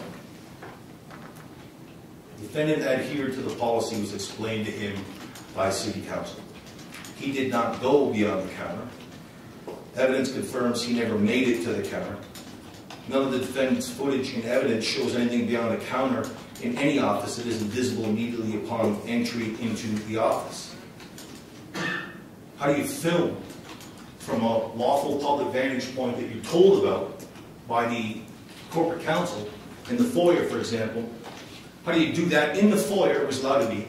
How do you film the four walls, which there are four walls? How would anybody ever do that in the foyer if it was just a simple matter of saying you can't do any of it, because as soon as you hold your camera up to your face, maybe you catch some of the ongoings in the glass that's going on in the glass, but certainly there's no snuffleupagus conduct. There's no snooping around for secret documents, and nor do I think there's a series of photos from exhibits A to N in there that make it very, very unlikely. And that goes to the reason why the clerk says what she says as well. She's got to hang her head on something. She doesn't like filming. Let me just turn briefly to creating a public disturbance. To meet the burden of proof on the CPD claim, I'm not going to reread the statute, but the first subsection of the statute states got to prove the defendant either engaged in actual physical violence or conduct or tends imminent. We're not there. Here there's no fighting or I don't think she's charged with it. Yes, correct. That's correct. Yeah. So I was going to say, we are really here to decide whether Mr. Reyes' conduct was offensive conduct under subsection 2. And that's been defined by the court's judgment. Under contemporary community standards, it's got to be so grossly offensive to a person who actually overhears it or sees it as to amount to a nuisance. Well, I know that the clerk indicated it was rude. I don't recall what Mr. Pinter said. I don't think he characterized the interaction in a way that produces evidence for this court to conclude that what they overheard or what they see was grossly offensive. As one court points out, this is a Superior Court case, it's interesting, Chapel Dane versus Duncan. Stationary and mobile video recording devices are now virtually ubiquitous. They are attached to commercial premises, to public sites, to parking garages, etc., and held by reporters, tourists, and paparazzi throughout the land. And hardly a day passes in which the evening news does not feature footage of some incident captured on video for the enlightenment of the world at large. Now, while the statute is silent on the definition of offensive conduct, the judicial branch jury instructions are also instructive. There, the definition echoes our court's grossly offensive notion. And that is the point that the same must be overheard. Here, there's no evidence Mr. Reyes' filming ipso facto is grossly offensive conduct by community standards now. In fact, video evidence on the scene at the clerk's office demonstrates the clerk telling a patron, even outside her office during the interaction with Mr. Reyes and the guard, that the patron should move away. Move away so you won't be filmed. Film on some forms. The patron continues to listen to the conversation, doesn't move, and expresses no concern whatsoever for any grossly offensive conduct or for being on camera at all. And that's a fact. That's on the video. And there's one factual analysis that we glean from a person who's there that doesn't have an axe to grind. It doesn't have an interest in the city not being sued, doesn't have an interest in her work being filmed because she might expose something she doesn't want to, and a person who doesn't hold the view that I simply don't like being filmed and people who do that don't belong here. There's an objective assessment of that. Here, the defendant doesn't engage in physical violence or make any threats. It shows he doesn't even create unreasonable noise while he's at the City Hall. And I know we're talking about offensive conduct, but to the extent that that creeps in, he's behind his camera phone at all times. He's not speaking loudly. The video illustrates Mr. Janusa, the guard, raises his voice and draws the immediate attention of two patrons in the clerk's office conducting the business at the counter. And nothing in terms of violation of any hearsay. Mr. Janusa raises his voice in the conversation and he says, You're not listening to what she's saying. Referring to the clerk's instructions to Mr. Reyes not to film. Non-hearsay testimony revealing the loudness of Mr. Janusa's voice, attracting attention. What happens? Two people immediately turn around. Clerk shouting over the glass. We know from evidence that she's loud because she had to get Mr. Reyes' attention. She's not even being spoken to by Mr. Reyes, but her and Janusa, between the two of them, they caused the disturbance. Mere video recording can't be considered as offensive. Our society is readily prepared to accept this conduct as ubiquitous. And then, Judge, as a matter of causation, the defense position is that Mr. Janusa is hiding around the corner, confronting Reyes upon entering the clerk's office. The clerk's raised voice, Mr. Janusa's raised voice, addressing Mr. Reyes upon his entry, along with the loudness of both the clerk and the guard while patrons were present. That was the cause of any colorable disturbance, not the filming ipso facto. The state can't prove beyond reasonable doubt that Mr. Reyes intended or actually caused or engaged in offensive conduct. There's no evidence Mr. Reyes interfered with lawful activity of any other person in the clerk's office or at City Hall in general. So he can't be found guilty of creating a public disturbance for those reasons and based on this evidence, certainly not beyond reasonable doubt. That having been said, even if you do find a basis to consider trespass or CPD, the finding must be tempered by Mr. Reyes' constitutional rights. Goes into town hall, he's exercising his constitutionally protected rights under the state and federal constitutions, and the infractions charged in this case are unconstitutional as applied to him. Quote, it is firmly established that the First Amendment extends further than the text prescription on laws abridging the freedom of speech or the press and encompasses a range of conduct related to gathering and dissemination of information. And as the Supreme Court has observed, the First Amendment goes beyond protection of the press and self-expression of individuals to prohibit government from limiting the stock of information which members of the public may learn. Why do I bring that up? Because federal circuits are not all aligned on the questions that we face here today, but that's the Glick versus Cunniff case next door in Massachusetts. Similarly, the Supreme Court recognized that there is an undoubted right to gather news from any source by means within the law, and that's Hodgkins versus KQED. I'm going to go through some of these cases are cited in the motion that we submitted for judgment of acquittal. When it comes to video recording, the Third Circuit pointed out that to record what there is the right for the eye to see or the ear to hear corroborates or lays aside subjective impressions for objective facts. Hence, to record is to see and hear more accurately. Recordings also facilitate discussion because the ease in which they can widely be distributed via different forms of media. Pointed out already, the state indicates we have it all on video. Good thing, it would be a much longer trial than it already has been. There's a utility that the video serves and is recognized. As Glick points out, and I think this is important, changes in technology and society have made the lines between private citizen and journalist exceedingly difficult to draw. The proliferation of electric devices with video recording capability means that many of our images of current events come from bystanders with a ready cell phone or digital camera rather than a traditional film crew. And news stories are now just as likely to be broken by a blogger at her computer as a reporter at a major newspaper. Such developments make it clear why the news gathering protection of the First Amendment cannot turn on professional credentials or status. Here, Mr. Reyes was video recording with his smartphone from a location open to the public. Told people that part of what he's doing at least is gathering content for a story. We know from what other people in the video and the admissible evidence points out, they referred to him as that blogger, the Long Island guy. So we know he's involved in publishing his materials and that he's a YouTuber that publishes that information on his site. And he's standing there at this lawful public vantage point from which his eyes and ears had a right to hear and see. And consequently, he can't be prosecuted for use of his smartphone from that vantage point, at least not to the extent such use is relied upon by the state to satisfy limited charged offenses. Testimony from the city clerk is clear. He was standing in the foyer, an area specifically incorporated into the purported filming policy as an area from which filming may be undertaken.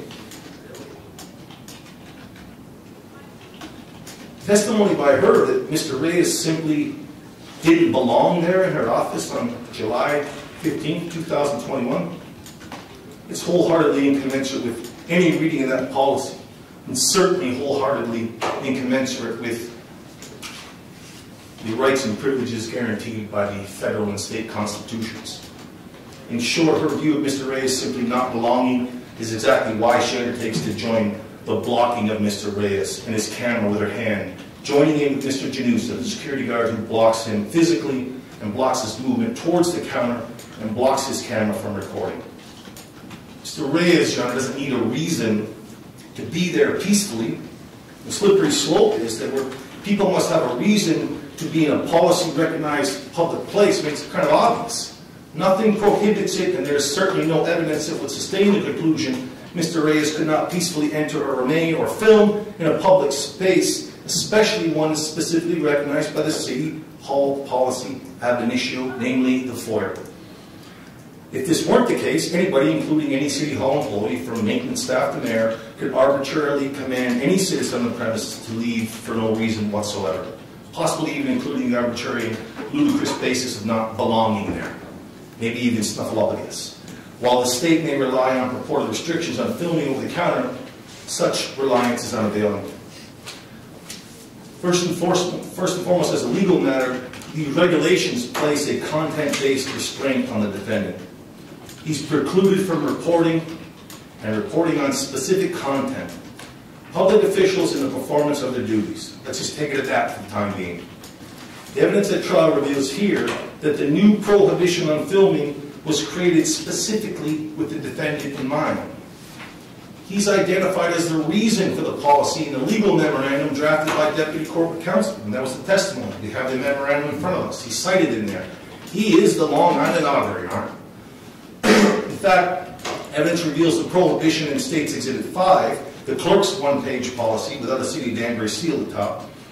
That's been varied. That policy, if that's what you want to call it, has been varied to include language that's different from what the official policy in State's Exhibit 2 appears to say.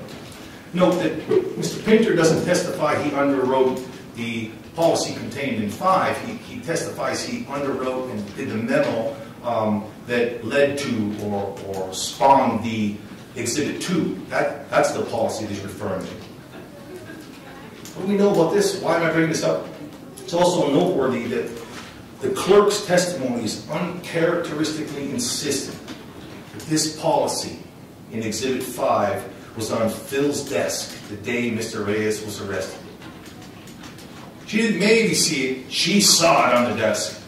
From the vantage point of where? The balcony in City Hall. And she couldn't be mistaken about that. Given those other evidence, and it's not perfect, other evidence indicates there's a document, that exact location on the left-hand side where her earlier testimony identified that document to be. There's no testimony indicates this purported policy in State's Exhibit 5 was actually even promulgated by the mayor. It's arguably just a document created as an interpretation of the actual policy in State's Exhibit 2. And as the clerk further notes, this Exhibit 5 policy, that's what you want to call it, was emailed to the clerk by somebody in Human Resources. This is promulgated as official regulation. Not on this evidence, we don't have that. It's also exceptionally noteworthy that the language in Exhibit 5 is far more commensurate with the clerk's interpretation of what Mr. Reyes was supposed to be doing on July 15th, before he was permitted in her office and engaged in filming. The original policy in Exhibit 2 simply requires Mr. Reyes to tell the security guard he's going to film. These two policies and language were the subject of cross-examination, and the clerk's testimony reveals that there are language differences that she cannot explain. It is also noteworthy that the purported policy in Exhibit 5 may have been posted. I think there was some suggestion this may have been posted on the front door of City Hall after Mr. Reyes' initial entry in the morning of July 15th? Well, if that's the case, to the extent that's the case, the purposes of doing so is presumably notice, but it's also arguably notice of a bureaucrat's interpretation of Exhibit 2 in response to Mr. Reyes' initial entry. And certainly this interpretation is posted, if it's posted at all, close in time, within hours from when Mr. Reyes re-enters the facility from his morning visit. So for the purposes of this case, the posting of that policy, if that's what you want to call Exhibit 5, is also of no moment. Here, the policy almost certainly operates as a prior restraint on the defendant's point of view, and it is not content neutral. It is well settled law that regulations enacted for the purposes of restraining speech on the basis of its content presumptively violate the First Amendment. And I cited in our judgment of acquittal motion, that's the City of Renton versus Playtime Theaters. Similarly, in a different case, Federal Elections Commission case, speech restrictions based on the identity of the speaker are all too often simply a means to control content. Policy designed for the Long Island Auditor. He's the speaker, he's the guy. That's what the policy's spawned. He has a visit, they don't like what he's doing, then we have magically policy created in Exhibit 2, nice seal on the top, promulgated, testimony promulgated by the mayor, and then we have another Exhibit 5. I mean, I don't know to what extent anybody has gone to make sure that Mr. Reyes can't do what he wants to do, but I think on a very fair reading of the evidence, these policies are connected to him, designed to stop people from doing what he's doing, and he's specifically mentioned in those policies, in the policy memorandum, sorry. Even if these restrictions were to be considered content neutral, which they're not, they still have to be designed to do what, Judge? They have to serve some substantial government interest. Not just any baloney interest that the government can make up, but they have to serve some substantial government interest. And they must also not unreasonably limit alternatives that citizens have for communication. Put differently, it's in law school, I didn't think I'd have to ever recite it again, but policy must still be narrowly tailored to serve that significant governmental interest. Here, the significant governmental interest behind the restriction on filming articulated by the City Hall employees were safety of government, employees and town hall patrons, COVID concerns, and security of sensitive documents. Now, the real reasons behind these restrictions, though, are echoed in real time at the trial by the clerk's testimony at two different points. June 20th, when against the backdrop of what she's been told by Mr. Contribisi, Officer Contribisi, sorry, why does he have to film?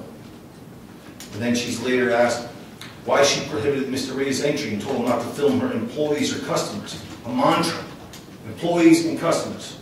She almost always says employees and customers and never says anything different, never mentions secret documents. And it's laughable to suggest that she had COVID concerns.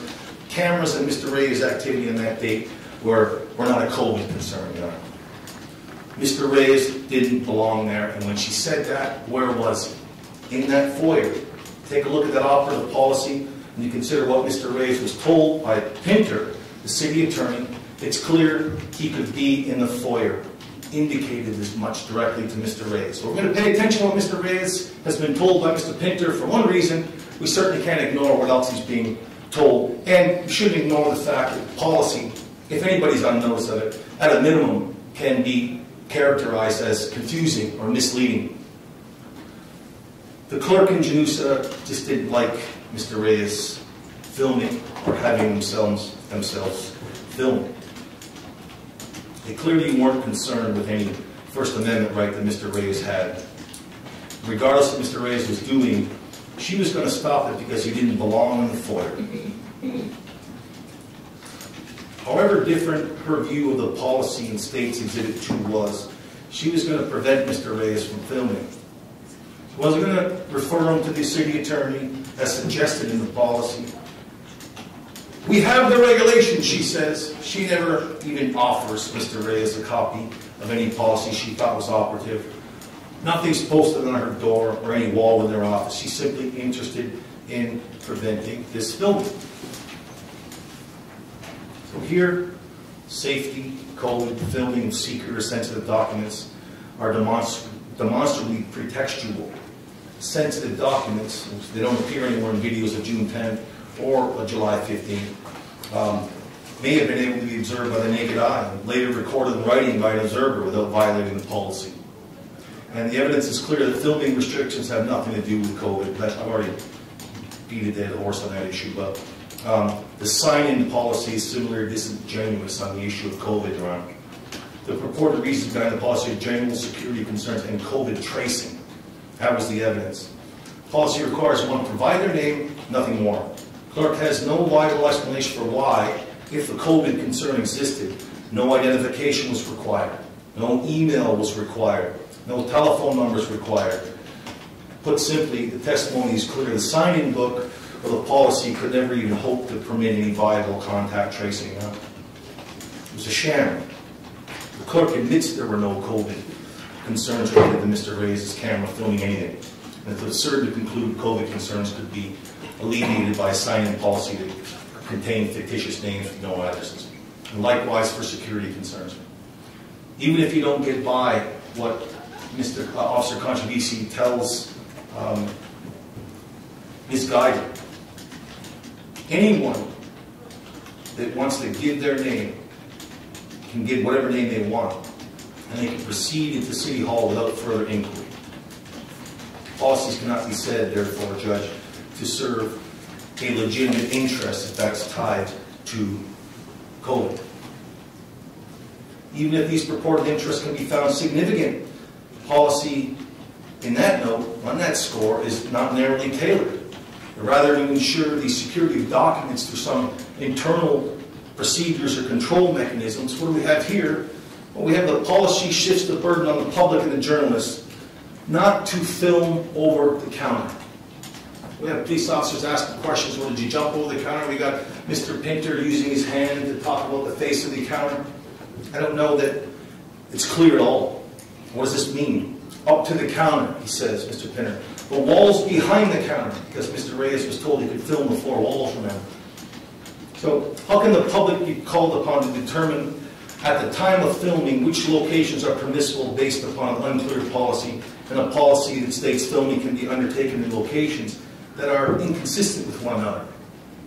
How does one ever get around filming a wall at the back of the clerk's office, for example, without the mere prospect of filming behind the counter? He's told he can film the wall, but remember, whatever the over-the-counter thing means, can't do that. It's a claim that can be asserted by anyone who enters the office and remains in the foyer with a camera or cell phone that may not even be turned on, Judge. Why? Because the mere activity of being there with a camera could lead to the filming and or inadvertent filming of some sensitive or prohibited material. Trial testimony by the clerk here demonstrates the sheer unlikelihood of Mr. Reyes' camera capturing sensitive material as well. There was no sensitive material being processed on July 15th. That's the evidence. Evidence reveals the clerk was not processing anything sensitive, and while she was involved in enforcing the filming policy, she also had no evidence that any sensitive documents were being processed by her staff. Now this against the backdrop of testimony by the clerk. Mr. Reyes never reached the counter area to film. Belies the entire proposition that there was a concern. I'm talking about the concern, the relationship, her conduct to the policy. Any concern for that would have been purely speculative as a factual matter, and it would constitute a prior restraint, wholeheartedly unjustifiable reason to prevent Mr. Reyes' filming. And I know over every one of them, but these other articulated interests simply don't accord with the restrictions imposed either. Filming doesn't endanger the employees or the patrons. Signing in with out verification doesn't provide additional security or COVID aid. Policies as they're enforced would leave the defendant no alternative to recording public officials and exercise their functions at City Hall at all. Notably, city officials, I don't know if you're allowed to take judicial notice of this, but city officials are almost always performing their duties behind counters. what they do behind the counters there at City Hall. In any event, for the aforementioned reasons, this court should apply the strict scrutiny standard to this set of circumstances, because town halls and city halls have, by long tradition or government, fiat been devoted to assembly and debate. Arguably, even the application of intermediate scrutiny would yield the same result in this case. Policy here is aimed at him. It's specifically aimed at him because he's exercising his rights. And I'll get very briefly to the equal protection claim, but certainly this violates his First Amendment, and it's a content-based restriction. I talked about the federal case law. I just want to draw your attention to the Connecticut Constitution, which deals with the scenario in a wholeheartedly different way, and it's more protective of our free speech rights. Article 1, Section 4 of our Constitution provides every citizen may freely speak, write, and publish his sentiments on all subjects, being responsible for the abuse of that liberty. Article 5, no law shall be passed to curtail or restrain the liberty of speech or the press.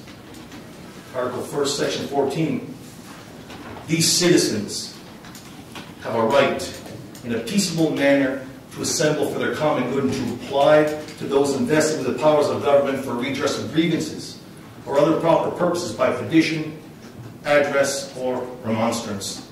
This analysis for content-neutral regulation of the Connecticut Constitution wouldn't rely on the nature of the form. That's why I'm pointing it out. Our courts still employ the compatibility test for claims that are brought under the Connecticut Constitution. Any that violate the free speech rights that are contained therein.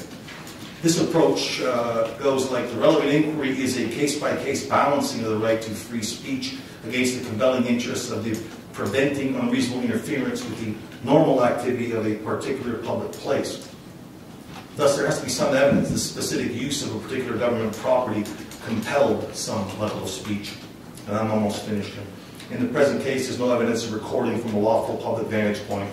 The FOIA in the town hall's office interferes with the activity of City Hall employees, or the ad hoc restrictions on video recording over the counter was a compelled restriction. Draw your Honor's attention, very lastly, to the second constitutional claim being put forward, that the statutes as applied to this case violate the defendant's right also to equal protection.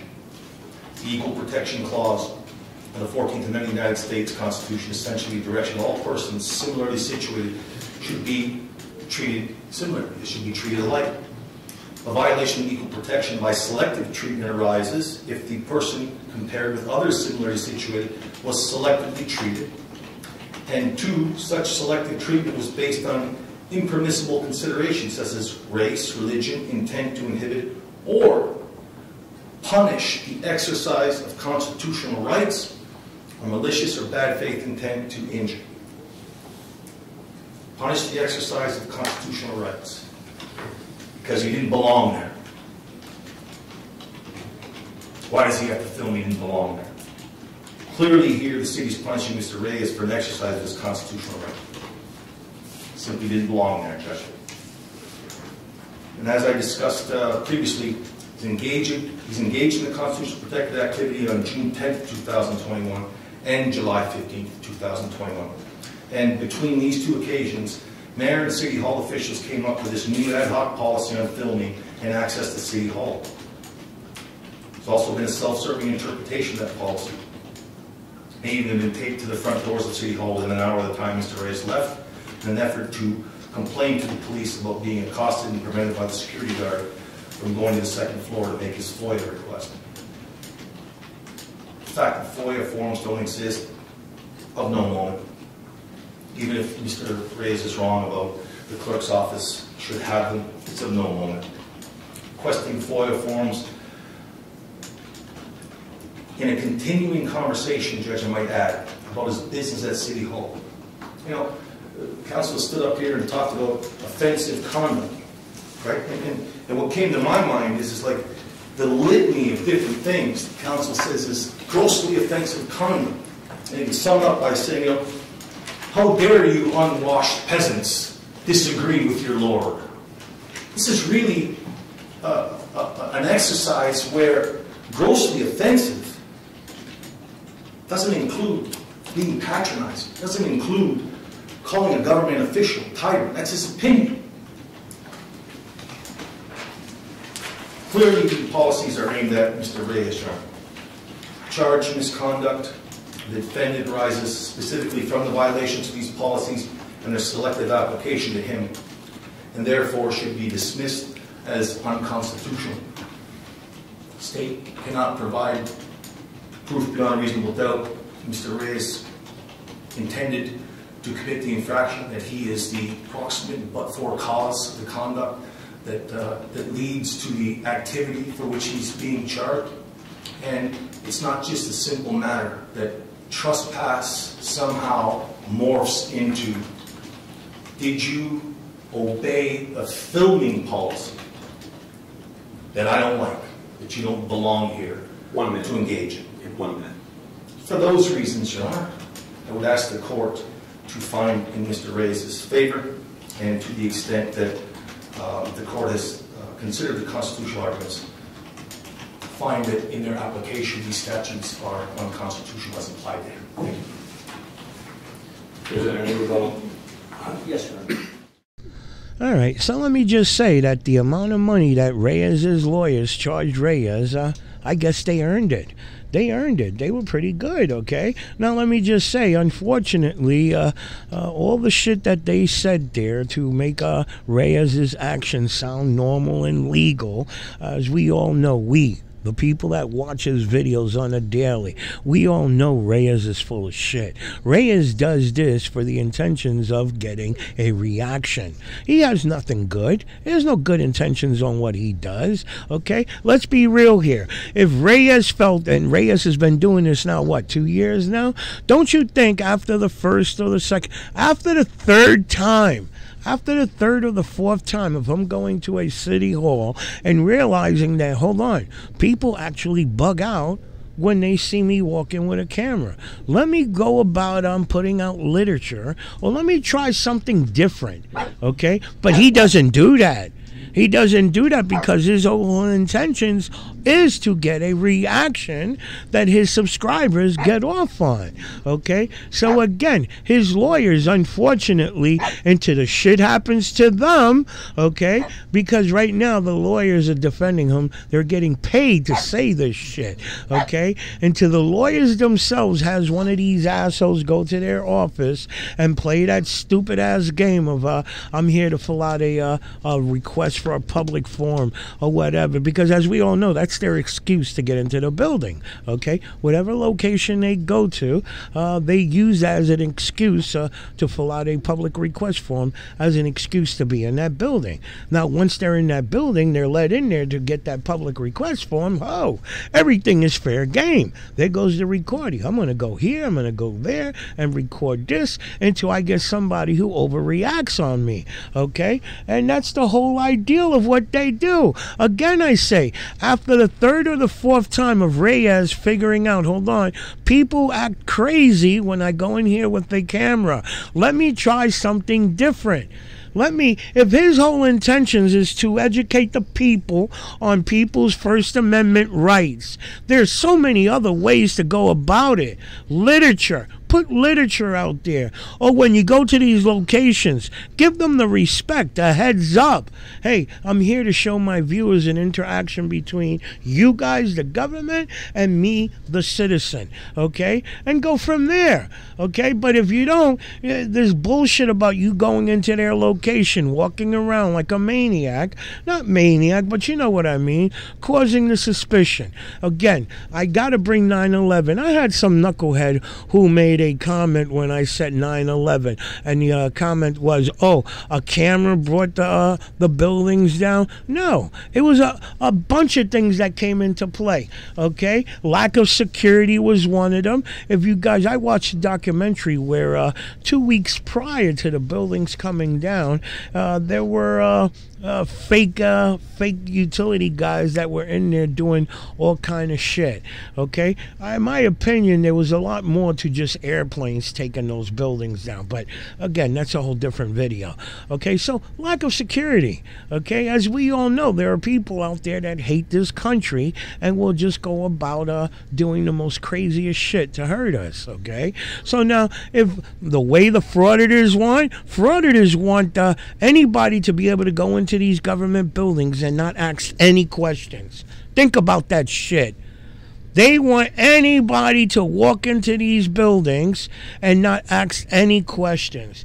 Now, signing in, listen, I think it's important, my opinion, okay? Now, I agree with the bullshit of just signing in and not requesting a ID with that sign-in, because as Reyes has proved, he can give just about any damn name like Ben Franklin and get away with it. So I would say if you're going to request somebody to sign in, then I request an ID to back up that signature of you signing in.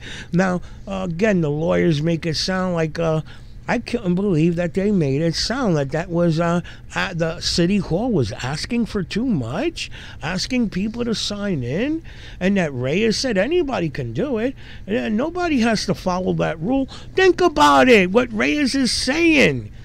Reyes wants anybody, if your city hall where you live at, if your city hall requires signing in, think about it. People who have been watching Reyes and they figure, oh, he's gotten away with it, it must be legal. And they start going in there and doing that shit too. I'm not going to sign in and do what you want to do to me. Lock me up. I'm going to take you to court and sue and blah, blah, blah. Come on. You're causing chaos. That's all this man, in my eyes, that's all I see is this man causing chaos in this country. If he really had good intentions, there are so many things that he could be doing. Again, I say, bringing out literature, commercial, the amount of money that asshole makes, you can buy airtime on the radio. Put it out there. Listen, we want to let the government know that there are people that want to record public employees while they're working. Let them know ahead of time. And I will blame our government for this shit too, for them not putting it out to all of the city halls throughout the United States that they have assholes out there that want to get a reaction from them. I would say the government is at fault on that too. Now, again, my way of thinking, that when they walk into City Hall, the hallways and stuff like that, so be it. Legit. Make it legal. Okay? I've seen some of these city halls. They have nice things, nice displays. I could see people wanting to record, take pictures, and so on. But the minute you go into an office to conduct legitimate business where your personal things are going to be exchanged, right there, that's it. Recording is ended. No recording at all, period. Now, again, he tries to play that bull crap that he never went past the counter. And that's not what they're talking about. I'm thinking right, but what they're saying is when you aim your camera, wherever the hell you standing at, when you aim your camera at that counter, you're pretty much getting the shit that's beyond that counter as well. Okay? So that's what they mean about no recording the counter and beyond. They're not talking about you physically going and putting your hand or your cell phone past the counter. Okay? So as we all know, Reyes likes to twist things around, likes to paint himself as the victim. You know, again, I'm going to end this conversation because I can go on and on. There's a lot of shit that Reyes, again, their lawyers, Reyes' lawyers, they want to make this shit, I don't know, sound normal, what he does normal. Auditor? That would have been how the hell do you consider this guy an auditor? You know, think about it. 1 minute he's a convicted armed robber. Then he's working in a warehouse. I think he lost his job when COVID hit. The next thing you know, he wakes up and now he's some legal scholar. Really? Really? An auditor? I think that's a major thing right there. What background does he have to consider himself an auditor? What background does he have to go into these government locations and audit them? Come on now. So I'm going to end the conversation here because, like I said, I can go on and on and on. And let's get back to the video. The defendant's assertion that he adheres to the policy is simply untrue. The evidence in no way supports that assertion. The policy, both the visitor entry and the other policy of safety and security policy, in effect, mirror one another. The city reserves the right to prohibit or limit such activity where overriding need or concerns involving disruption of public safety or where the city hall building use policy is more appropriate for the business visit.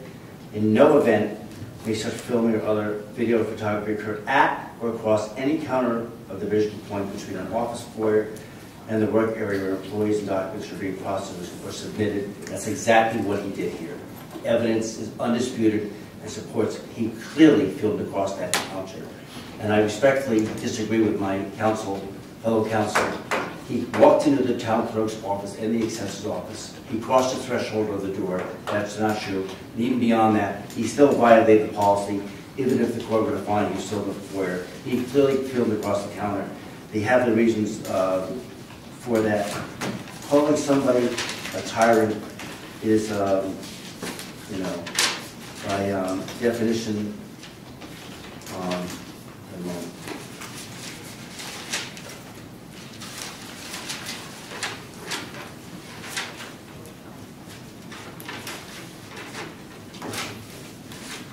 it's a ruler who uses power harshly. That's not Mr. Janus at all. That was done nothing more than to antagonize him as well. They claim that Mr. Janus knew that he was coming back. There's no evidence to support that. The counsel's talking about how police thought he was not a threat. That was back on June 10th. The court already expressly indicated it would not consider that as hearsay evidence. I'm not sure why counsel cited that. Any comments made by the defendant involving any other officers would not be considered.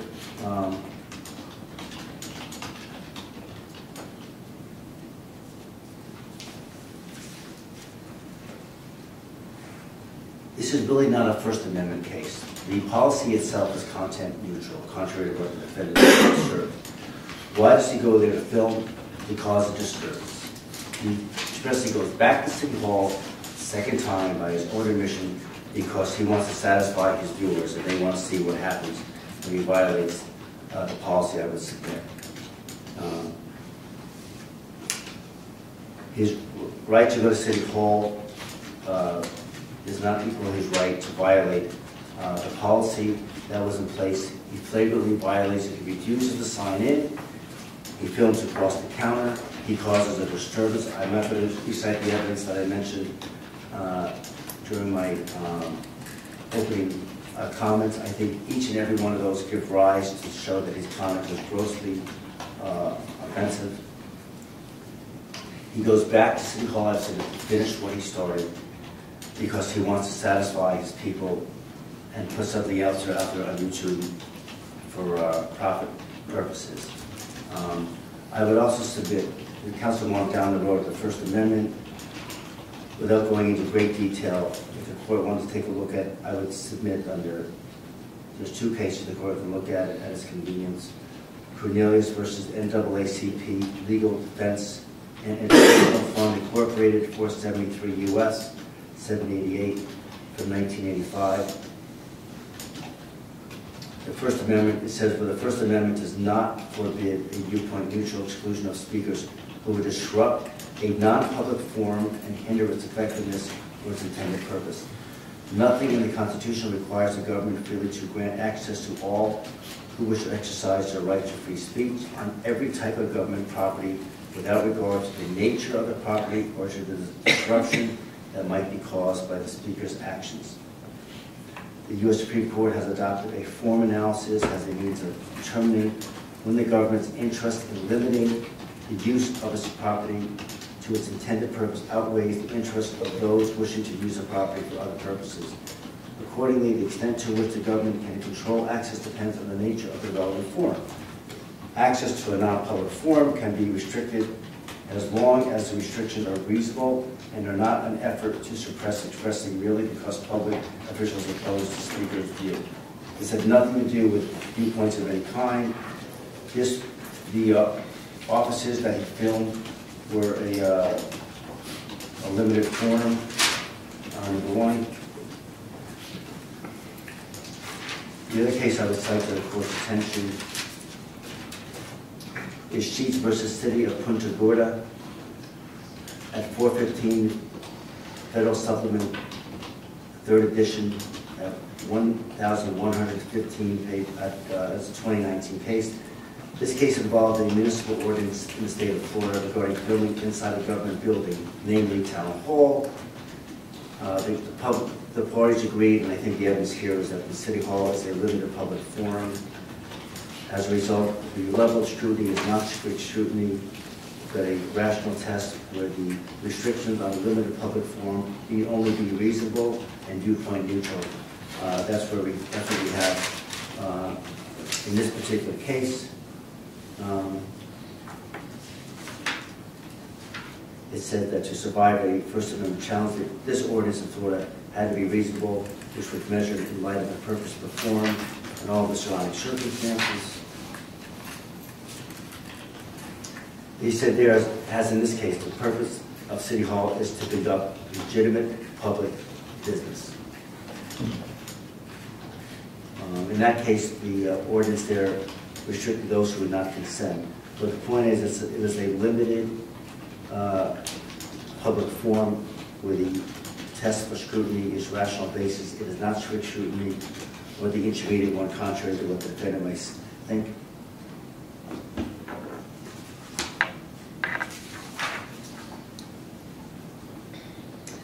In the Florida case, when I just mentioned, the ordinance there was facially viewpoint neutral because it did not target any viewpoint, ideology, or opinion. The policies do the same here. They don't target any of that nature here as well. They said in that case in Florida, the ordinance applied the same to everyone, no matter why they show up at City Hall with a camera. The same with the policy in this case.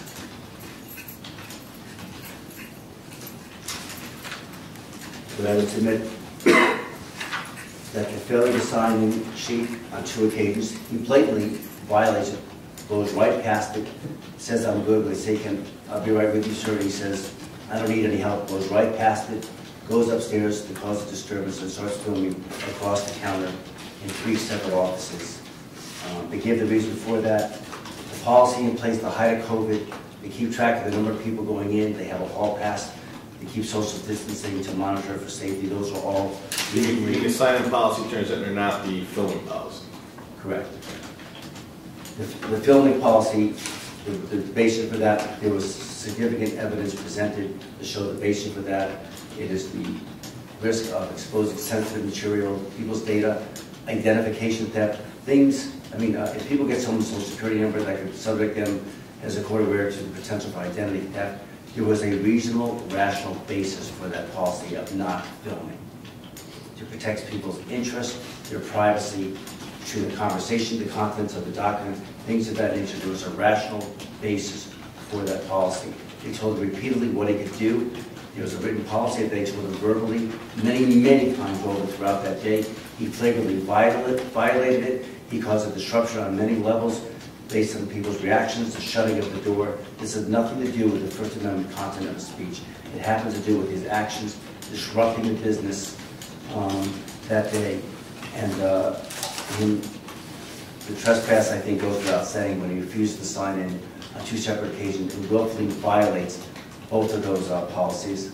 I think the state has presented more than ample evidence to show that the defendant violated 53A110A, which is the simple trespass statute, and that he violated creating public disturbance because his conduct certainly gave rise to show that it was grossly offensive by community standards today, and that such an average person would be offended having viewed this entire video and his actions and the reactions that result, the shutting of the doors, things of that nature, the derogatory comments that he made within earshot of the public, all of those in their totality, in their entirety, give rise to grossly offensive conduct.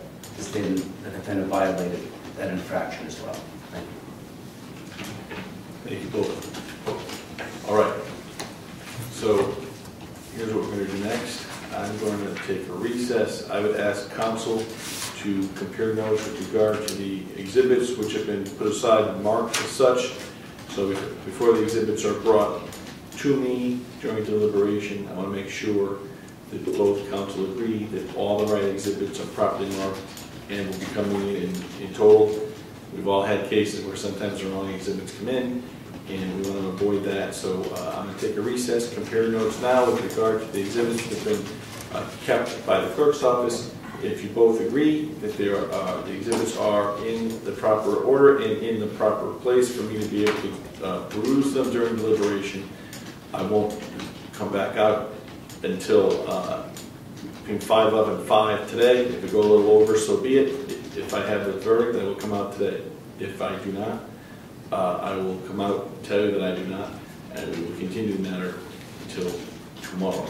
With that being said, I'm going to take a recess now. Council, please make sure you have the proper exhibits available, and when you have agreed, if you have agreed, have the marshal bring them into me. If you don't agree that the exhibits are as they're supposed to be in the proper place, let the marshal know. I will come out and we will handle any dispute that has arisen from that recess. All right, court's now in recess.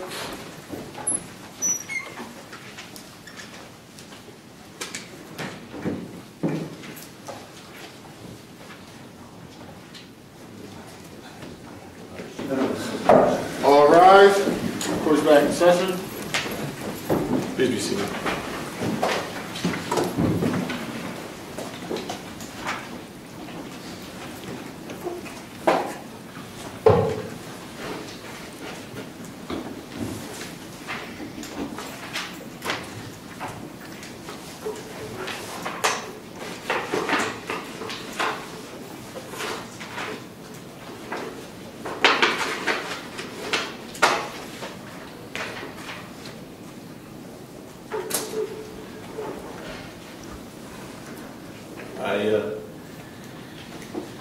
I want to thank all council for the diligence that they gave to this. Certainly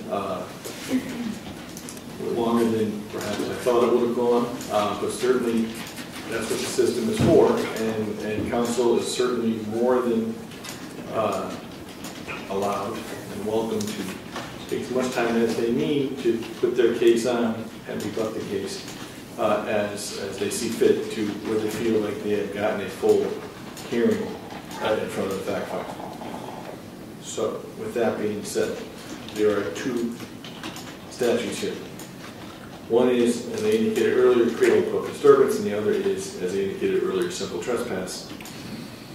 And in addition to the inquiry of whether or not Mr. Reyes has violated these infraction statutes beyond reasonable doubt, Attorney Seeger and Attorney Krupman have put forth additional reasoning as to whether or not additional inquiry should be made, whether or not the violation is unconstitutional as applied to his conduct that day or he himself. So with that being said, the court finds as follows. With regard to the creating a public disturbance, that should reach with intent to cause inconvenience, annoyance, or alarm, or recklessly creating a risk thereof, the defendant annoy, interfere with another person by offensive conduct. And as I indicated on Friday, as I indicated this afternoon before we started, and as counsel will put forward in their closing arguments, offensive conduct in the statutes must be such conduct that, quote, under contemporary community standards, is so grossly offensive to a person who actually overhears it or sees it as to constitute a nuisance. Okay. So, the statute puts forth with intent to cause annoyance, inconvenience, or alarm, or recklessly creating a risk thereof. The court finds that Mr. Reyes' decision not only to go into the town hall the first time, certainly the second time, he was recklessly creating the risk that he would be causing inconvenience, annoyance, or alarm. That's what his arguably his brain is built up.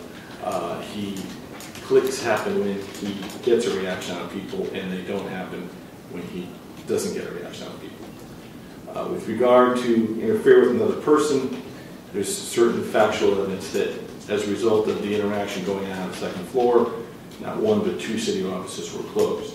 But all of this has to be brought about by offensive conduct.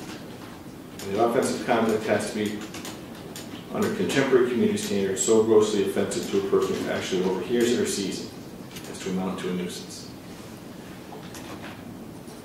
Certainly, Mr. Reyes, once he gets engaged, is at times condescending, is at times humorous, is at times charming, and is at times argumentative.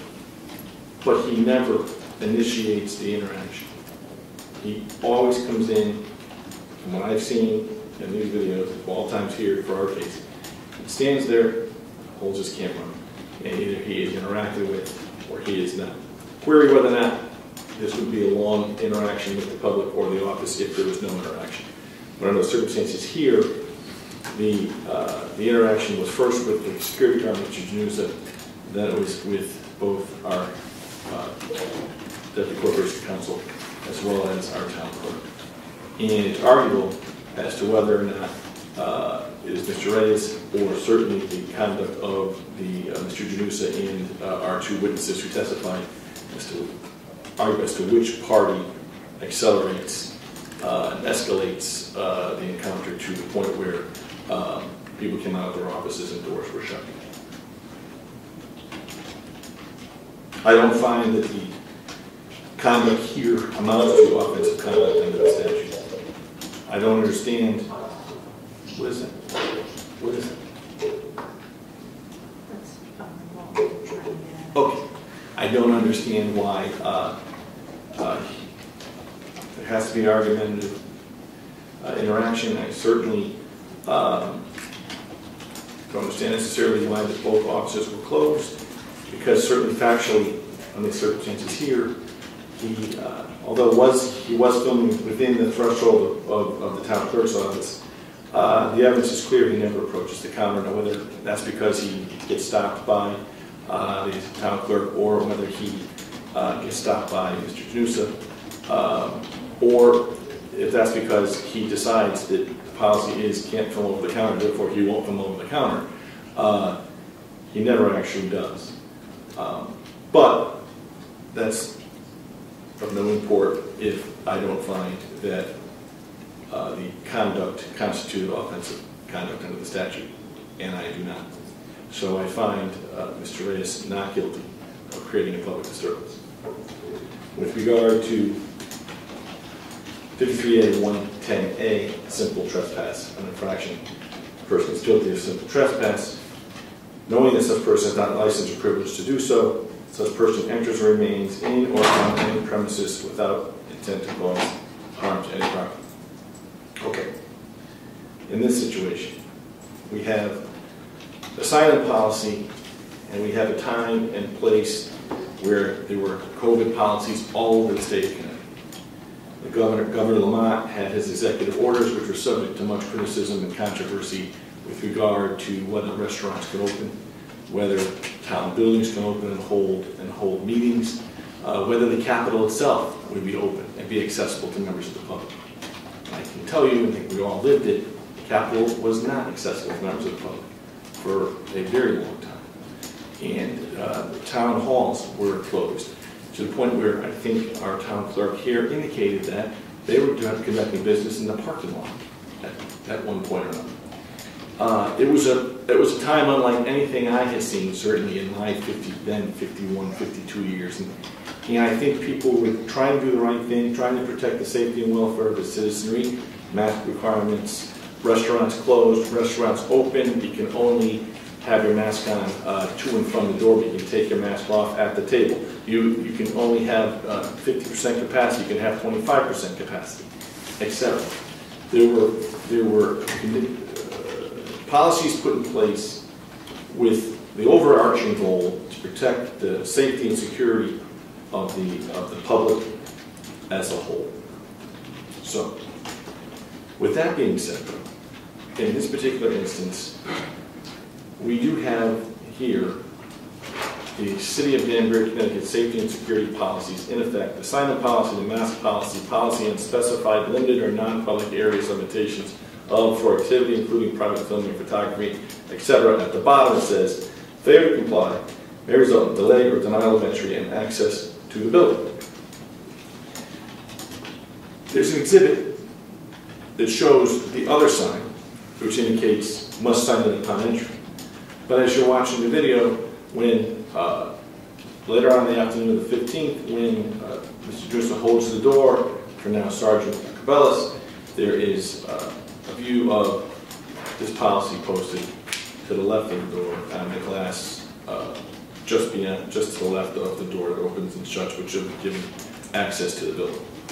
And the sign-up policy says, any person seeking entry to City Hall must obtain and complete a visitor form and obtain a pass. The pass must be returned upon completion of business in the building.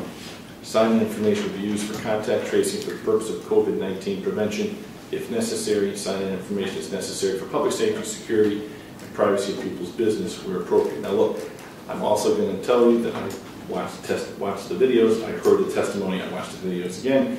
Here, while the testimony is being done, and cross-examination certainly elicited testimony that the sign-in sheet, as it was currently being operated by the City of Danbury, it was going to be a possibility to do effective contact tracing. I think that's clear. Anybody can sign any name, and there's no email address, there's no phone number. Contact tracing, I think, would be difficult to accomplish. However, that doesn't mean that the sign-in policy and the hope to be able to conduct the sign-in policy for the purpose of safety and contact tracing is an appropriate restriction. Now, on top of that, we had testimony from the town clerk, and it's also ample information related forth on the video, that when you signed in, another purpose was to get a pass to go within the building. And then we have testimony from the town clerk that that was done so that they can restrict and regulate how many people were in any given town office at any given time. Now look, I reviewed the sign-in sheet for that day. And we had people going into the town clerk's office at 8:15, 8:28, 8:37. There's a gap, 9:05, 9:07, 2 at 9:10. And then there's a gap, 9:18, 10:28, 10:45, etc. So there are 3 people, there's a gap, there's 4 people. There's no way to account for on that sign-in sheet when the people come back and return the passes. But that just could have been sloppy bookkeeping on behalf of the City of Danbury. I don't know. But I do know that when COVID was in effect, and that's, that was March of 2020, certainly through the end of 2020, this is still involved. The governor's executive orders were in effect well into 2021, and the Capitol building certainly was closed to the public at that point going forward. I think it took a while for individual municipalities, individual entities to come out of the COVID policies. Certainly when I started here as a judge in June, plexiglass was still mandated to be in front of me here between myself and the clerk. And when I was still a prosecutor in Milford, there was a policy, of course, masks in the courtroom, masks in the building. You were able to take your masks off in your office if no one was in the office with you.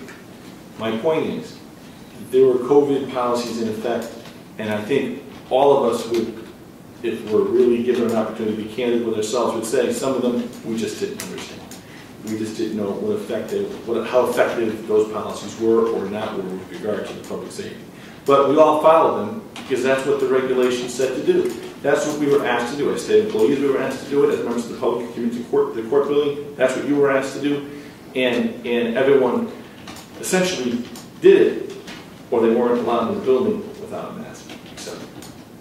So we have here also, by the way, the affirmative defense to criminal trespass, which wasn't mentioned in either closing argument, to show the affirmative defense to the prosecution for criminal trespass that the premises at the time of the entry or remaining were open to the public and the actor complied with all lawful conditions imposed on access to or remaining in the premises. So, certainly, that goes without saying, but I'm saying it to be complete. There's an affirmative defense that you can't trespass in a public place. It's only overcome if you show that there was a lawful condition imposed on access to or remaining in the premises. That's 53A110 of the Kenny statute, which is the statutory section immediately prior to 53A110A, which is simple trespass. So, I need to look at whether or not this policy, and policies like it, governor's executive order, mask mandates, this sign-in policy, even though it may have been, let's just say, not artfully carried out to where it would have the maximum effectiveness with regard to protecting the public, whether it's reasonable, or finds that it is. So now we're left with whether or not Mr. Reyes violated that the lawful conditions imposed on access to or remaining in the premises. The court finds that he did. He entered and remained unlawfully in the building on July 15th, 2022. He did so because when asked to provide his name to sign in to get the pass, to, in theory, check on whether or not there was a maximum number of people allowed in the town clerk's office, he refused. He refused and then began heading upstairs. Therein lied all the problems that came after that.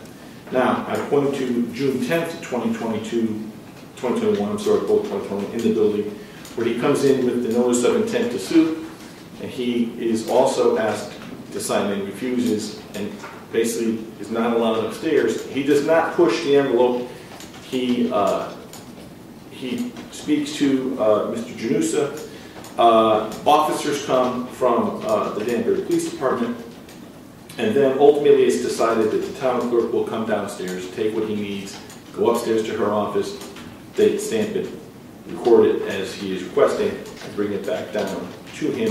He agrees that that is a reasonable accommodation being made to him because he is unwilling to comply with the safety and security policy in effect at the time. So he knows that he is not going to be left upstairs to the second floor or beyond the foyer of the town clerk's office, of the city hall building, town hall building, unless he complies with the policy.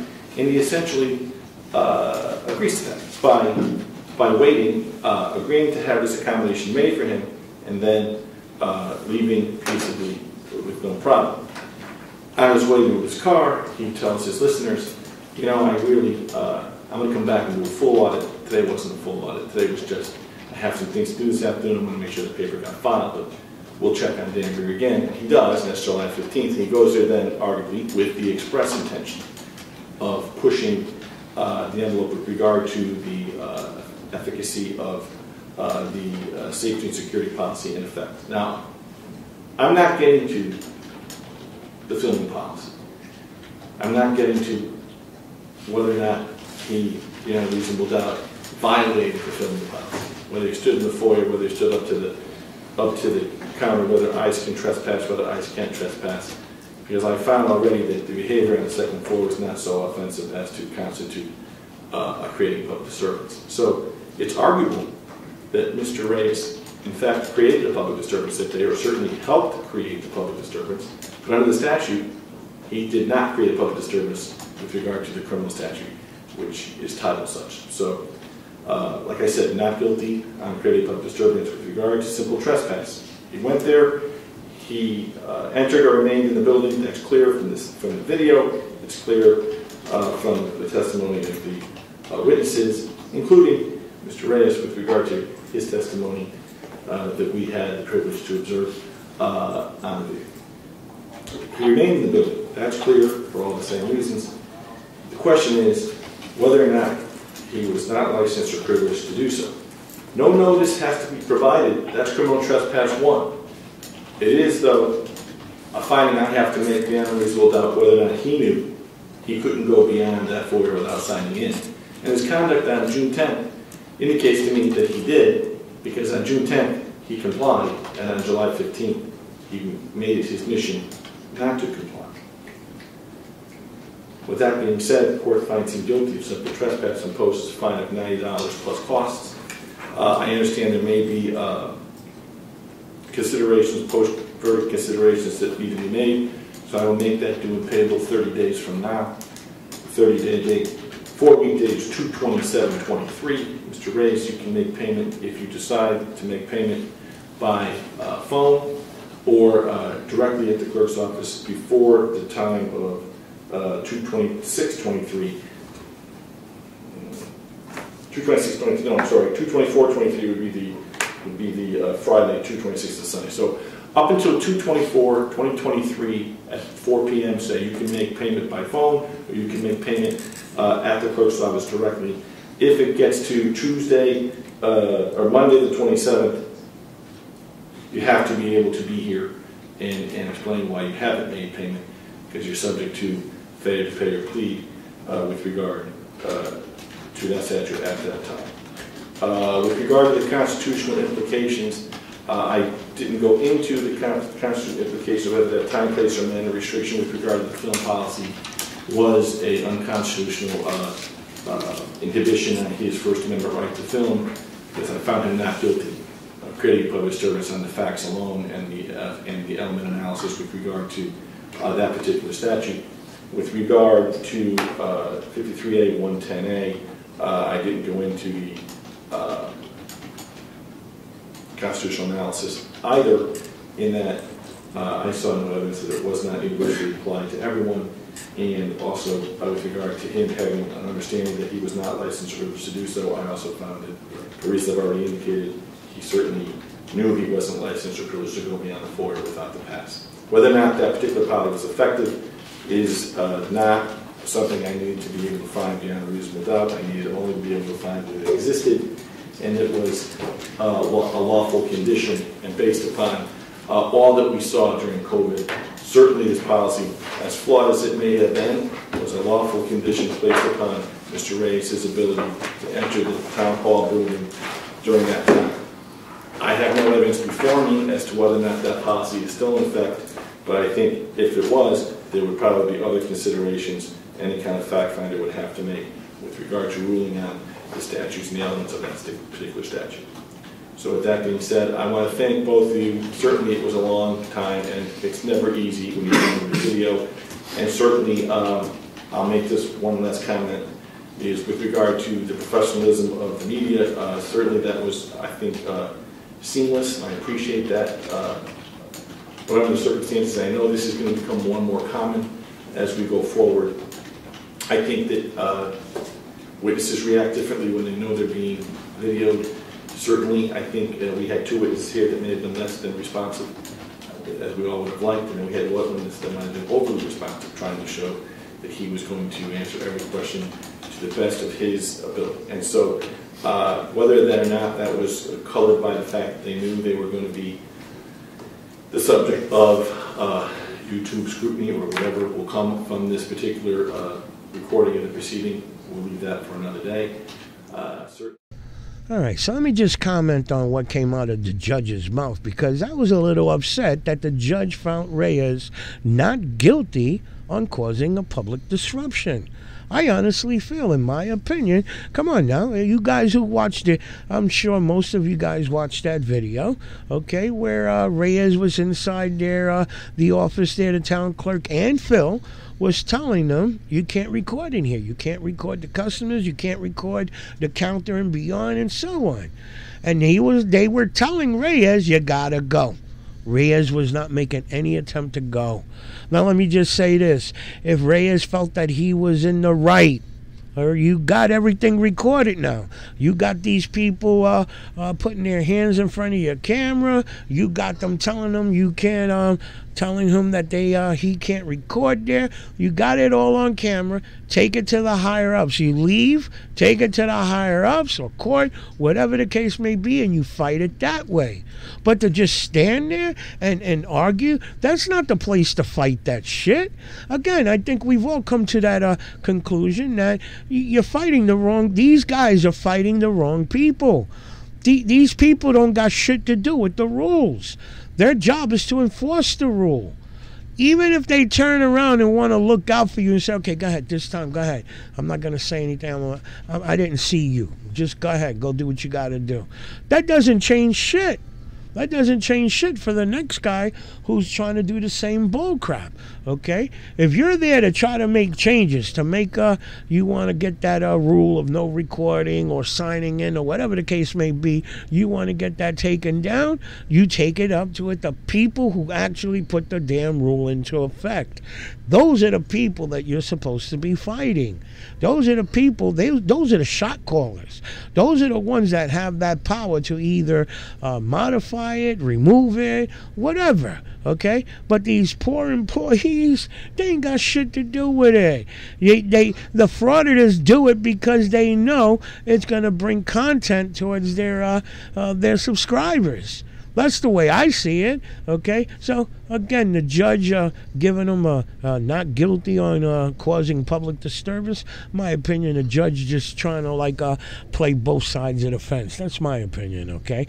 Oh, he did find him guilty for the trespassing, okay? Right on, okay? He's got to sign in like everybody else. Think about it. They were working with him. You don't want to turn off your camera? We'll have the upstairs, the town clerk, come down, give you your paperwork, and you can fill it out that way, and this way everybody's happy, okay? But that's not what Reyes wanted. Reyes wanted to show his subscribers that the power he has, that he can do whatever the hell he want to do, okay?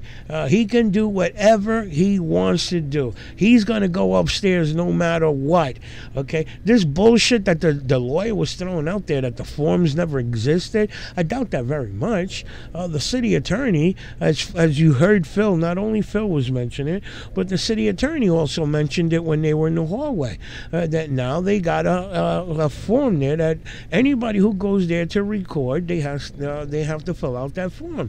And again, so nobody thinks that Phil has a hard-on with frauditors. If you guys got to watch the video, and I forget the name of the damn video, but Rogue Nation and another frauditor were at that same exact location. And everything went great. Why? Because Rogue Nation gave that respect. He signed in, did everything that was called of him to do. He got in, recorded, great video. Now Sean got Sean got this thing that he's some kind of badass, okay? The more subscribers he gets, the more power he feels he has. And that is a very dangerous thing. That is a very dangerous thing, guys. That's all I got to say. Let me know your thoughts on the video, guys, and I will see you in my next video. Counsel did the best they could and were diligent in their efforts with regard to their obligations, and as the prosecutor handling the matter and as the defense counsel handling the matter, and I appreciate that. Mr. Reyes, you were nothing but a gentleman here throughout, and I appreciate that as well. So with that being said, not guilty, creating public disturbance, guilty, simple trespass, continue 4 weeks for payment, or the termination would be any kind of post-judgment matter which would stop the payment. Anything further from any of the parties? No, you're not. No, you're not. Thank you. We stand adjourned. All rise. Court's now adjourned.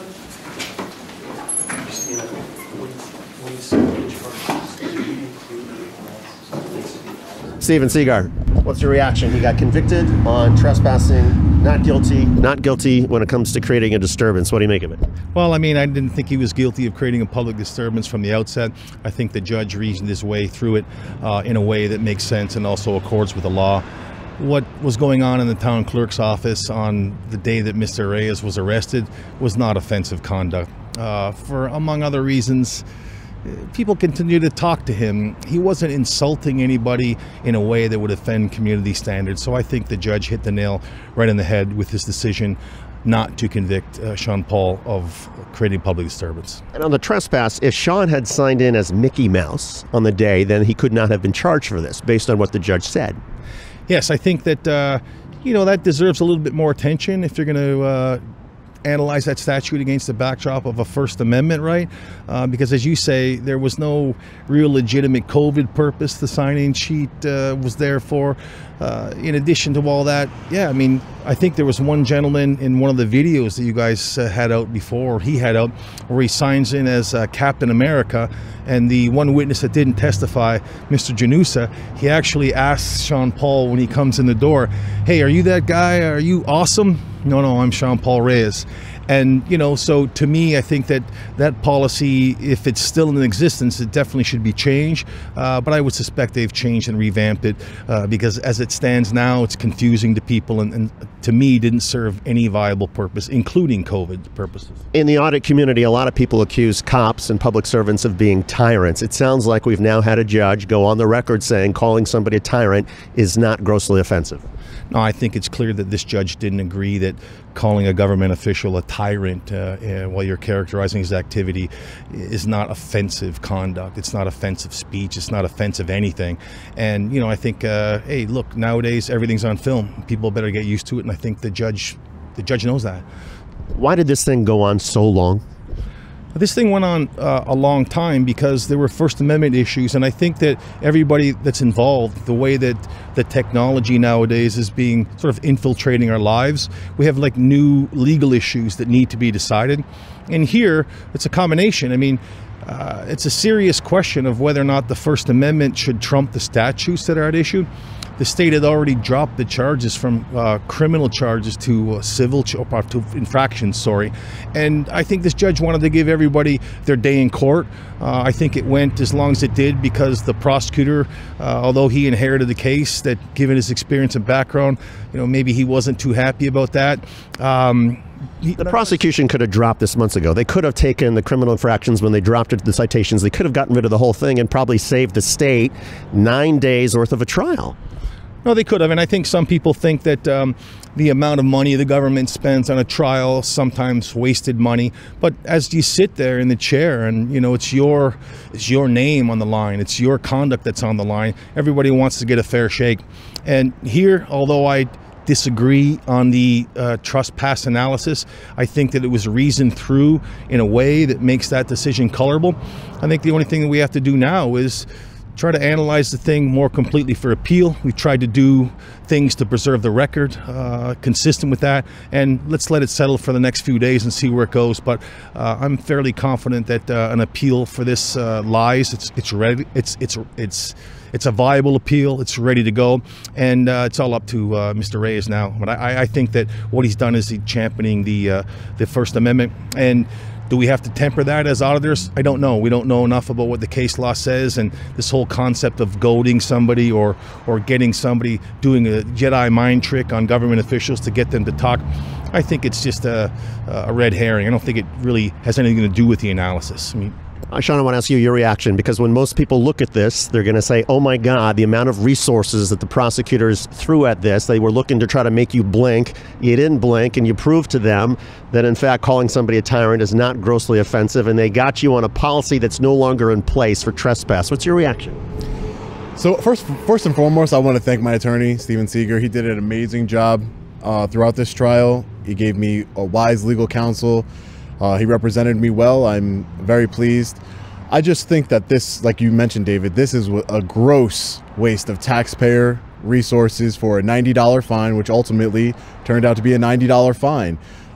When you look at the aspects of a $10,000 bond and paying $1,000 of that to be released, compared to the $90 fine and the legal expenses that go throughout this on both sides, on the defense as well as the prosecution, it just seems absurd. And to that effect, you know, I did hear the state's attorney who was prosecuting me say that this was a stupid infraction trial.